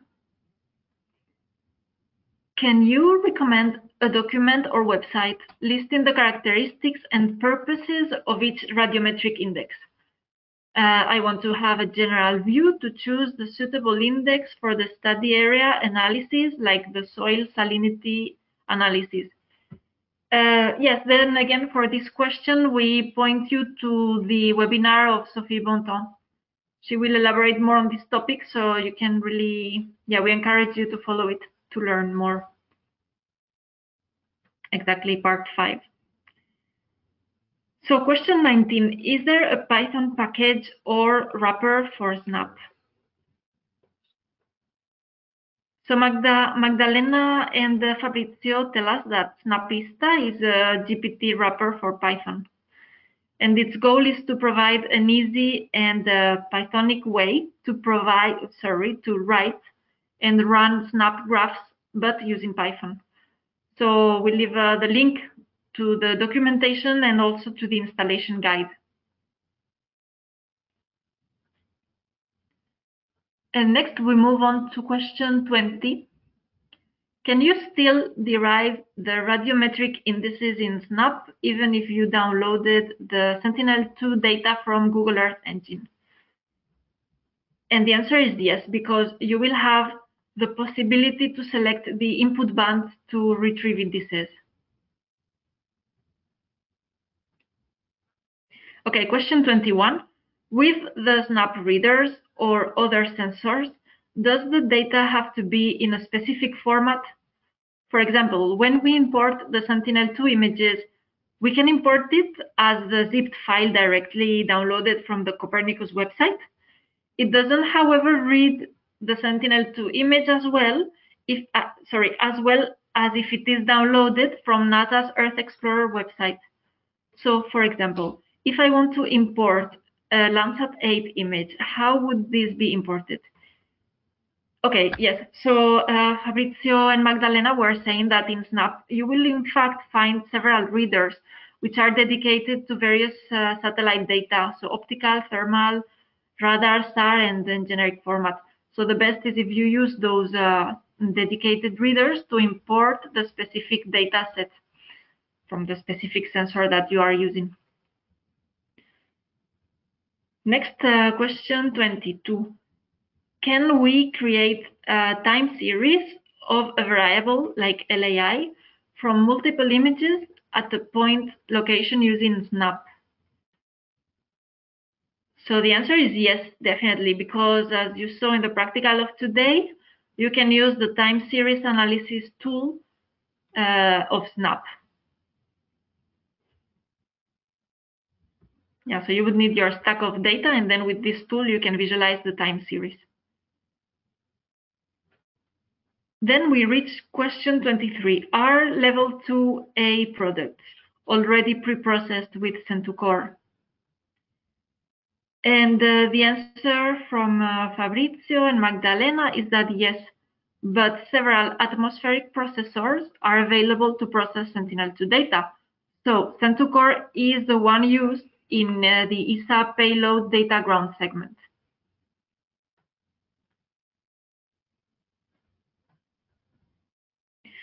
So question 24, can you please elaborate on how shapefiles are used to process Sentinel data in SNAP? So the thing is that shapefiles are not used to process Sentinel-2 data in SNAP. You can import those shapefiles in SNAP using the layer manager tool, and then you use them as a complement for your purpose.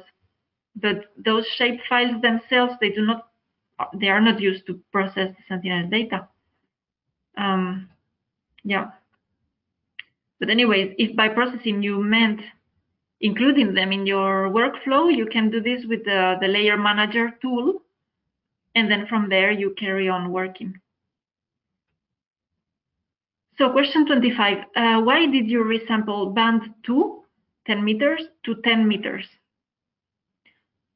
So Fabrizio and Magdalena tell us that was because the resampling is applied to all the bands included in the Sentinel-2 product.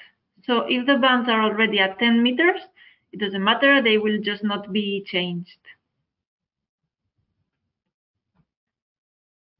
Okay, question 26.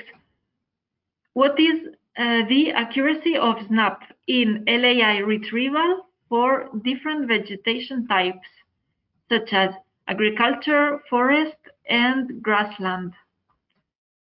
So again, Fabrizio and Magdalena tell us that the LAI has been developed by INRA, so the accuracy is the one of that processor.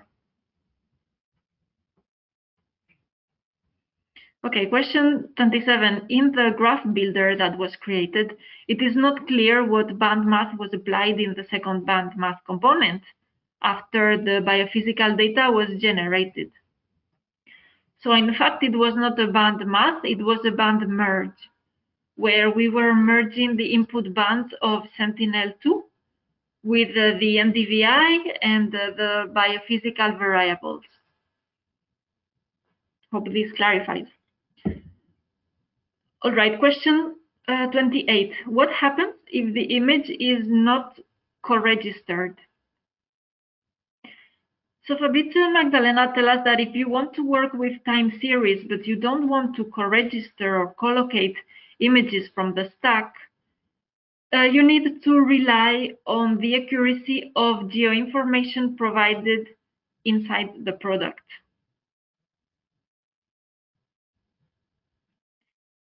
And then question 29, what tools and practices should be used when creating mosaics of Sentinel-2 data? How to achieve best band value consistency across different mosaic components?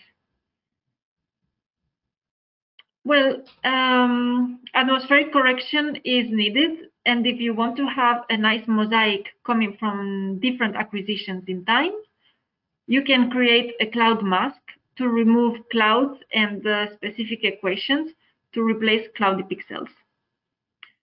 And here, Fabrizio and Magdalena leave a link to a paper where you can learn more about it.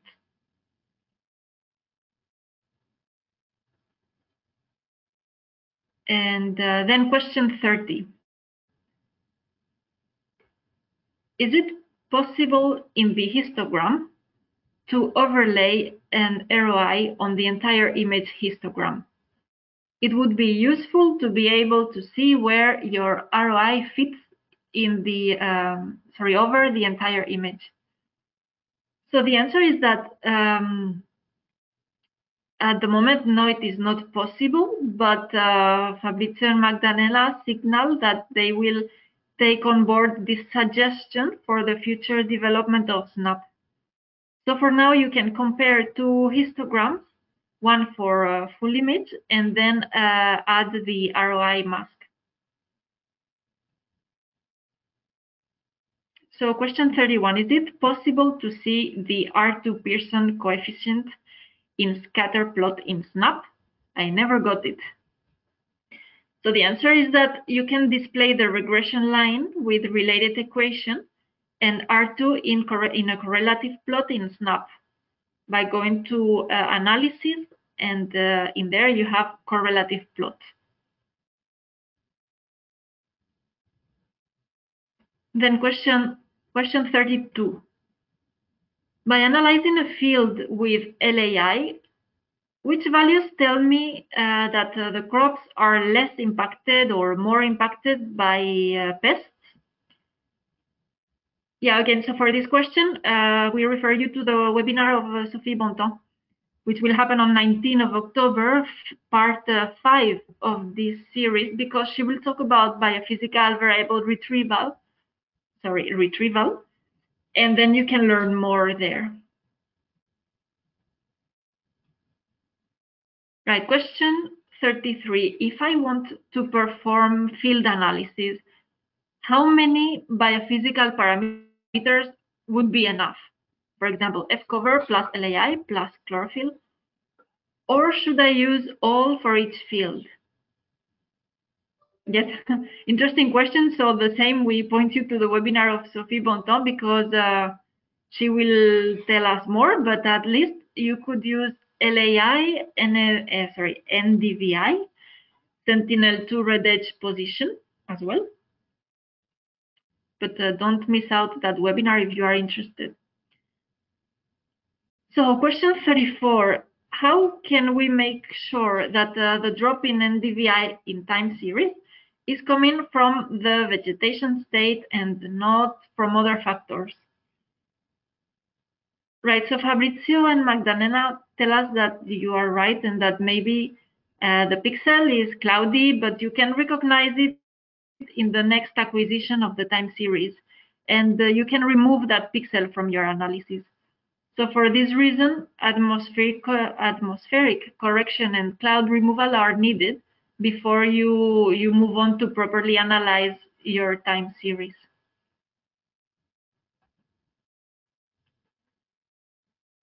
So we reach question 35, which says, how are the biophysical parameters in SNAP retrieved? For example, LAI or FAPAR? And what is their quality, precision, reliability? Any limitations in applying them in certain geographical areas?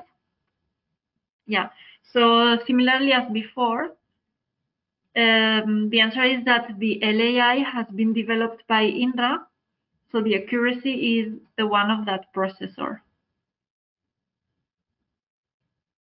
And then question 36, how can I select my NDVI threshold to be sure that it is vegetation?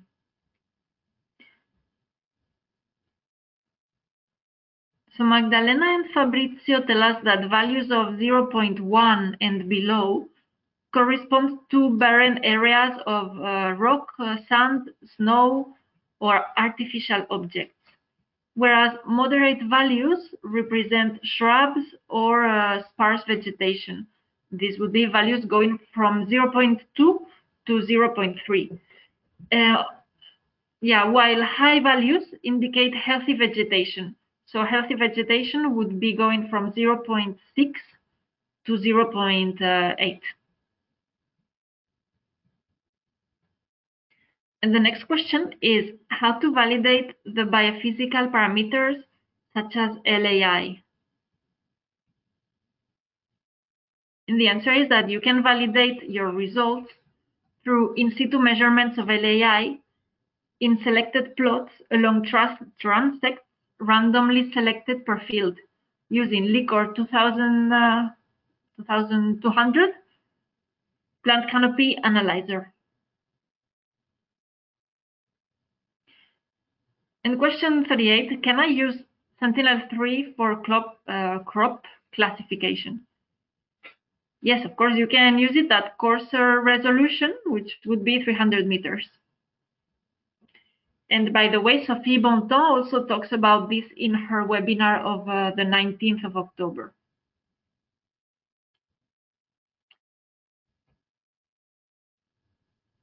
Yes, thank you for including it. Question 39. What steps should be taken for sloped terrain? The answer is that you should use a dedicated high-resolution DEM for those areas for terrain correction.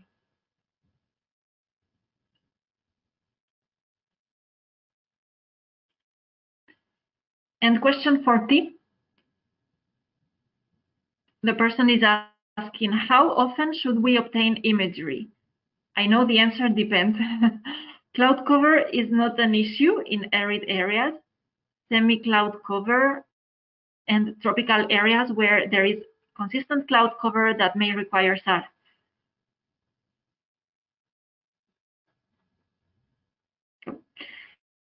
So Magdalena and Fabrizio are telling us that, yes, indeed, you should be using SAR for crop monitoring, where your issue has to do with cloud cover. And Sophie Bontemps will also talk to us about this in her webinar. This is great, a lot of questions of people interested. We hope you will be able to come to the next one.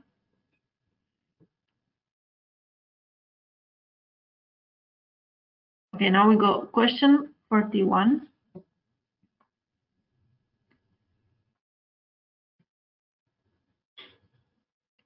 Would it be possible to get a better resolution on thermal band in Sentinel-3 using a similar approach as the explanation for NDVI? And Fabrizio and Magdalena tell us that yes, but just in terms of visualization, because the information will be interpolated from the original pixels.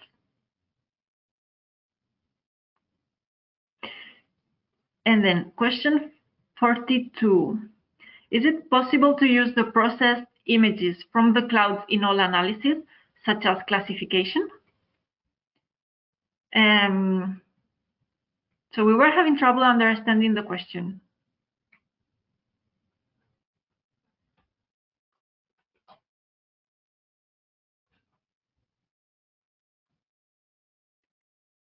Well, if the question is whether you can use the outputs of clouds that are atmospherically corrected for classifying crops, then yes, sure.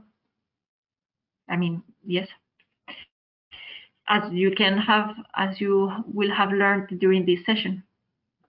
But otherwise, let us know and then we can answer further. Question 43, are there any other atmospheric correction algorithms or methods similar to CentoCore within SNAP, like Flash or DOS?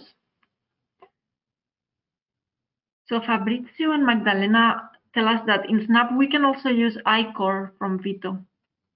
And then they point you to the SNAP website and especially to the forum where they highlighted a particular discussion thread about this, so you can learn from it or you can engage in discussion with them there. And question 44, how can we mosaic a large area easily, such as a district or a state? And the answer is that you can use SNAP or you can use the Sentinel-2 Global Mosaic Service. And they pasted the website there for you. Right, question 45. What is a GVI and how is it calculated? Is it cloud-free?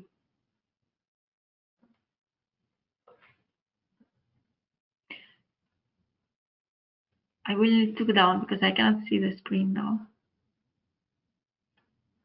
Perfect, thank you. So answer, yeah, here we are. So the answer is that OGVI is OLCI's Global Vegetation Index. So you can have a look at the FAQ for the technical guide because you can learn a lot more about it there. It will give you a good overview and a good starting point. Next, question 46. Is it possible to say resampling for data coming from different sources? And the answer we get from Fabrizio and Magdalena is that yes, but you should co-register them, meaning resampling them to a unique spatial resolution.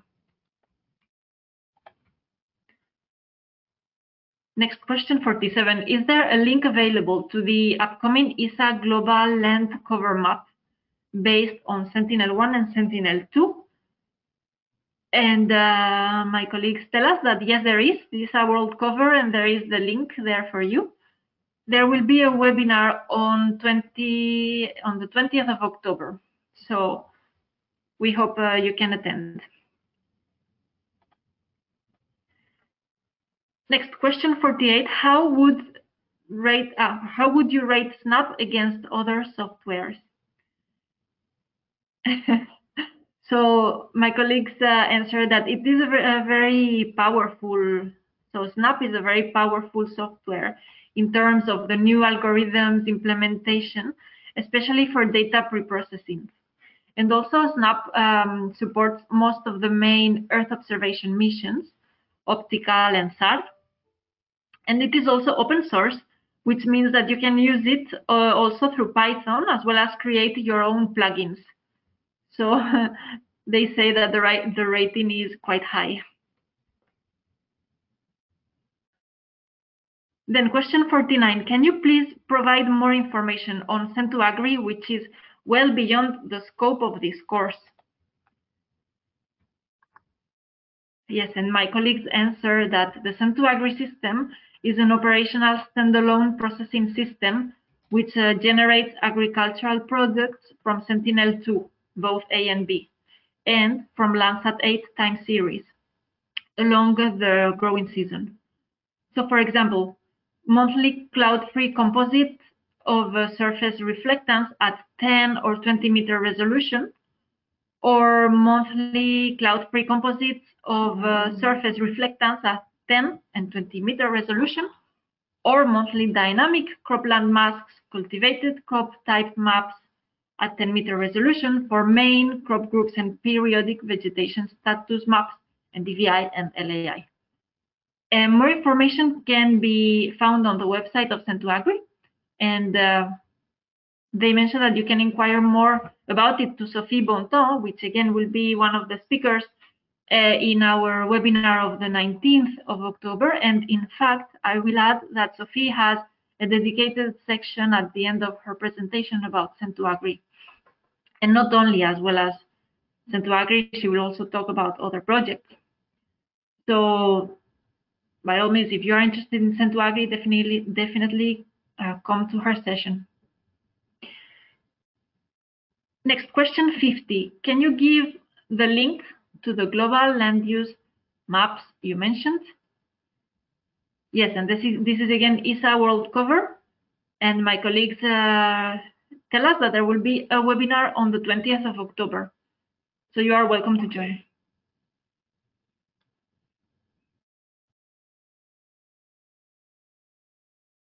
Right, so we go with question 51. What is the use of super resolution and what is the accuracy? Yeah, so Magdalena and Fabrizio tell us that super resolution is a resampling module which is dedicated to Sentinel-2. So you can learn more about it in the details of that module. Okay, question 52. Can we save time series as data files, CSV, etc. from SNAP? And the answer is that yes, you can save results from a time series analysis in a text file and export it. Yes. Okay, question 53. Is it possible to pan sharpen Sentinel-3 with Sentinel-2? My colleagues answer that in theory, yes, but we do not have this tool on SNAP.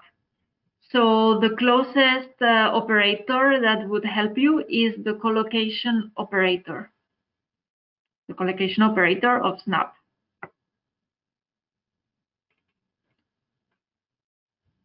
Okay, then question 54. Can you please provide guidance on using SNAP features through a line command?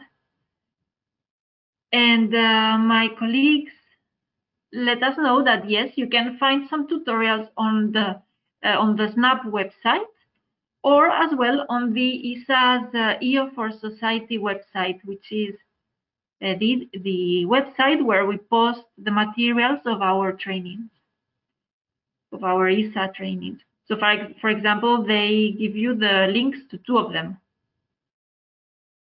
One has to do with a GPT intro, and the other one is titled Bulk Processing with GPT. Okay, question 55. Are VIIRS and Sentinel-3 providing the same kind of images, spatial, spectral, and time resolutions? And my colleagues tell us that yes, but Sentinel-3 for optical has a spatial resolution of 300 meters, thermal at 500 meters, and 1000 meters.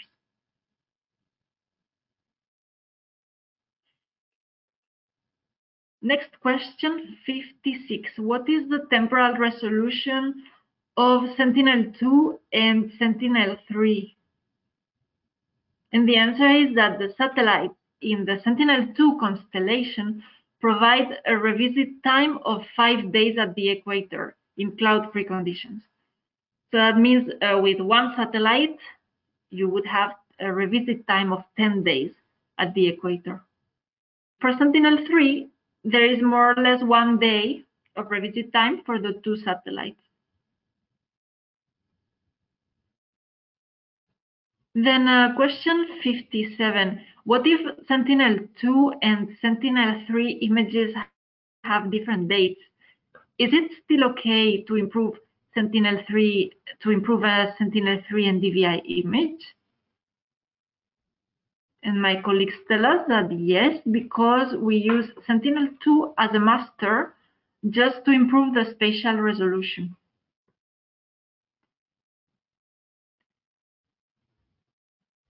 Right, next, question 58. Can we generate evapotranspiration using Sentinel-2 and Sentinel-3 data at 10-meter resolution? And my colleagues tell us that yes, you can do this with a SNAP plugin that is called SenET. And to use this plugin, you can read the help function about it, so you know how to use it. Question 59, which one is more efficient and accurate? Doing the demonstration exercise using Google Earth Engine or using procedures in Snap?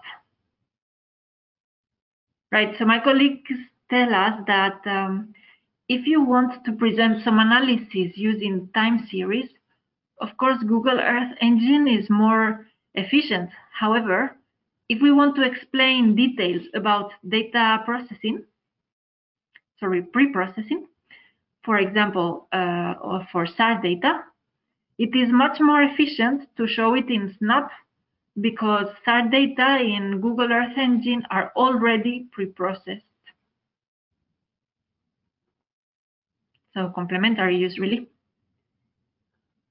Question 60, is there any way using Snap to remove the clouds that covered the land?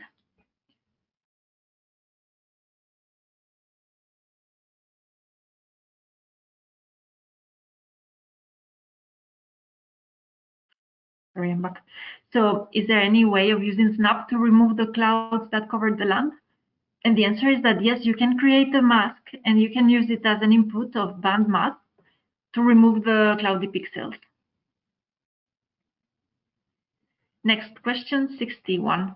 Is it better to use band 3, 4, 8 and 8 for agriculture or all bands? The answer from my colleagues is that all the bands, especially the bands in red, red edge and near, so bands 4 to band 8 are the ones you should be using. And question 62, can Snap be used to run any machine learning, deep learning classification algorithms?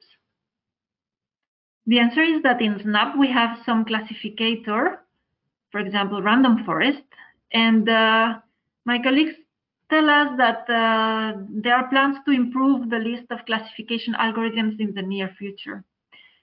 And I will just mention that the webinar of this series, part 4 of this webinar, run by our colleagues of RUS Copernicus, will use a random forest and a support vector machine for classification of a crop.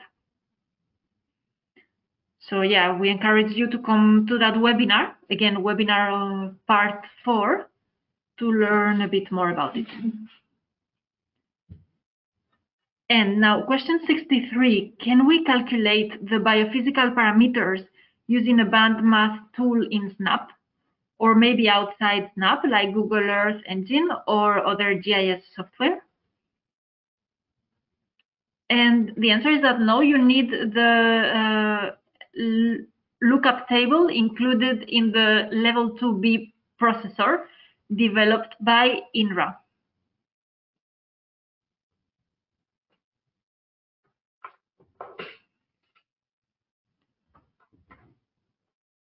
Yeah, so you would, yeah. Okay, we are reaching now question 64. Is it possible to import a shapefile, sampling point, and then use it for a supervised classification directly without employing Pin Manager or creating the training sample itself via Snap? Yeah, that's interesting. My colleagues say that for the moment it is not possible, but they will write down your suggestion for future improvements of Snap. And question 65. Would it be possible? Would it be also possible to get a better resolution on thermal band in Sentinel-3 using a similar approach as the explanation for NDVI? Okay, my colleagues point you to the answer 57. So if you later on, when this document is published, when you look up this transcript, you can see what answer 57 actually is. Right, question 66.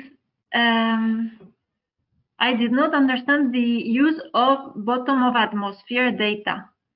Example, if I want to use an image with the bottom of atmospheric correction for processing both identification, will it be better than another image with the top of atmospheric correction?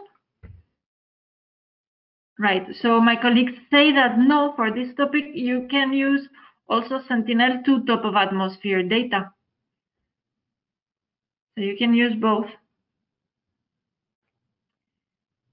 for this topic. Right, question 67. How to create a mosaic in Snap? What use for pixel generalization, median, mean? So my colleagues say that this depends actually on your purpose, and that if you look in literature, you can find what the right method is for your application.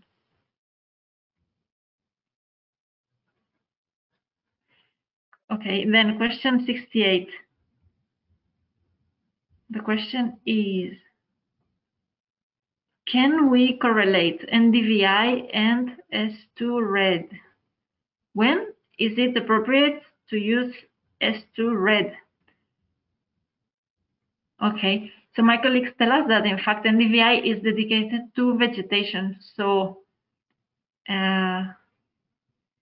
whereas SE rep is focused on crop, so on agriculture. Probably then mean C rep instead of S2 red. Maybe that's a typo.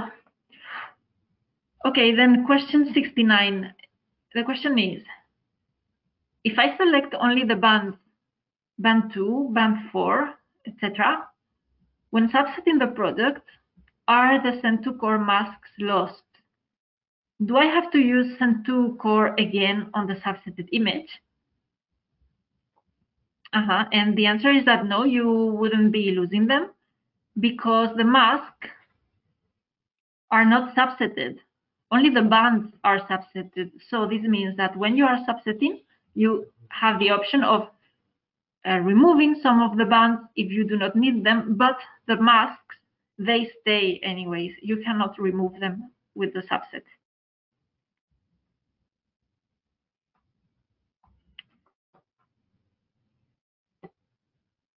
And then we go question 70.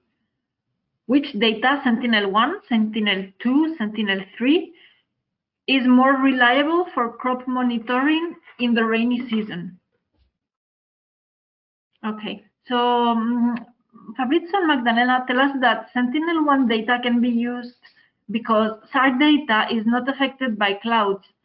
However, the SAR signal is in general sensitive to the dielectric properties, so it can be tricky. Again, it depends a bit on your application.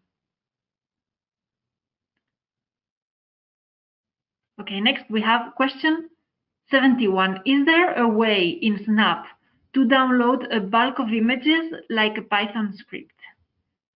And my colleagues tell us that there are some scripts, and you can also access a full archive through some platforms, or also Amazon, for example. And besides that, you can also use the Sentinel Hub API, and they leave for you the link there. So you can investigate that. And it looks like we are reaching the end. The last question is question 72. Can we use the image after removing the cloud for further analysis? For example, classification, because the pixel value will not be real after the cloud is removed. Right, and my colleagues tell us that yes, you can create a mask and you can use it as input of band math to remove the cloudy pixels. Okay, great. Amalia, that was amazing. You did such a terrific job. Thank you for answering, and as well for Magdalena and Fabrizio for answering all of these questions. I apologize. I seen there was some audio issue at the beginning of the Q&A session where you could not hear me, but it seems like we have resolved that issue. So again, Amalia, just a tremendous job. Thank you so much, and to the rest of the team. from Isa for filling these in and for being guest presenters and presenting such amazing demonstrations and presentations throughout today's training. We greatly appreciate it. Thank you to everybody that asked questions. There was a lot of interest, judging from Fabrizio and Amalia's presentation today, this morning and this afternoon. Just judging from these questions, we can see a lot of technical questions, a lot of theoretical questions. So it's really great to hear that from the user community, some of the interests and the applications that they're most interested in. So again, big thanks. I want to, as we close out today's webinar, we do want to say that in next week, next Tuesday, we'll be having part 3 of this webinar series. So we do hope that you will continue with this 5-part webinar series. We're very excited for everybody that's been joining so far. Big thanks to Amalia Gomez for doing such an amazing presentation, for handling the question and answer session so well. We greatly appreciate it. We also want to acknowledge Fabrizio Ramoino for presenting and also for helping out with the question and answer session as well. Really just a great presentation by him, as well as Magdalena Fitrzyk. Thank you so much for joining today and helping out in answering all of these great questions that we've had from our presenters. We also want to thank Georgia Karademu for joining as well and providing support and doing everything you've been doing. And a big acknowledgement to the ARSET team. That's Erica Podest, Amita Mekta, Brock Blevins, Sullivan Hudson-Odoi, and Jonathan O'Brien. They've been behind the scenes setting up this webinar and making it run smoothly. So a big thanks for the ARSET team. And the biggest thanks of all to everybody that joined today. Thank you. We appreciate your time. We appreciate your interest in this topic. And we really hope that a lot of the skills that you're able to learn to process, pre-process, and then also start preparing to do some of the analysis that you're hoping getting as much as you can from this webinar series. We appreciate you joining us today. We hope that you're all staying safe, and we look forward to seeing you next Tuesday for part 3 of the webinar series. So thank you to everybody, and we'll see you soon. Thank you.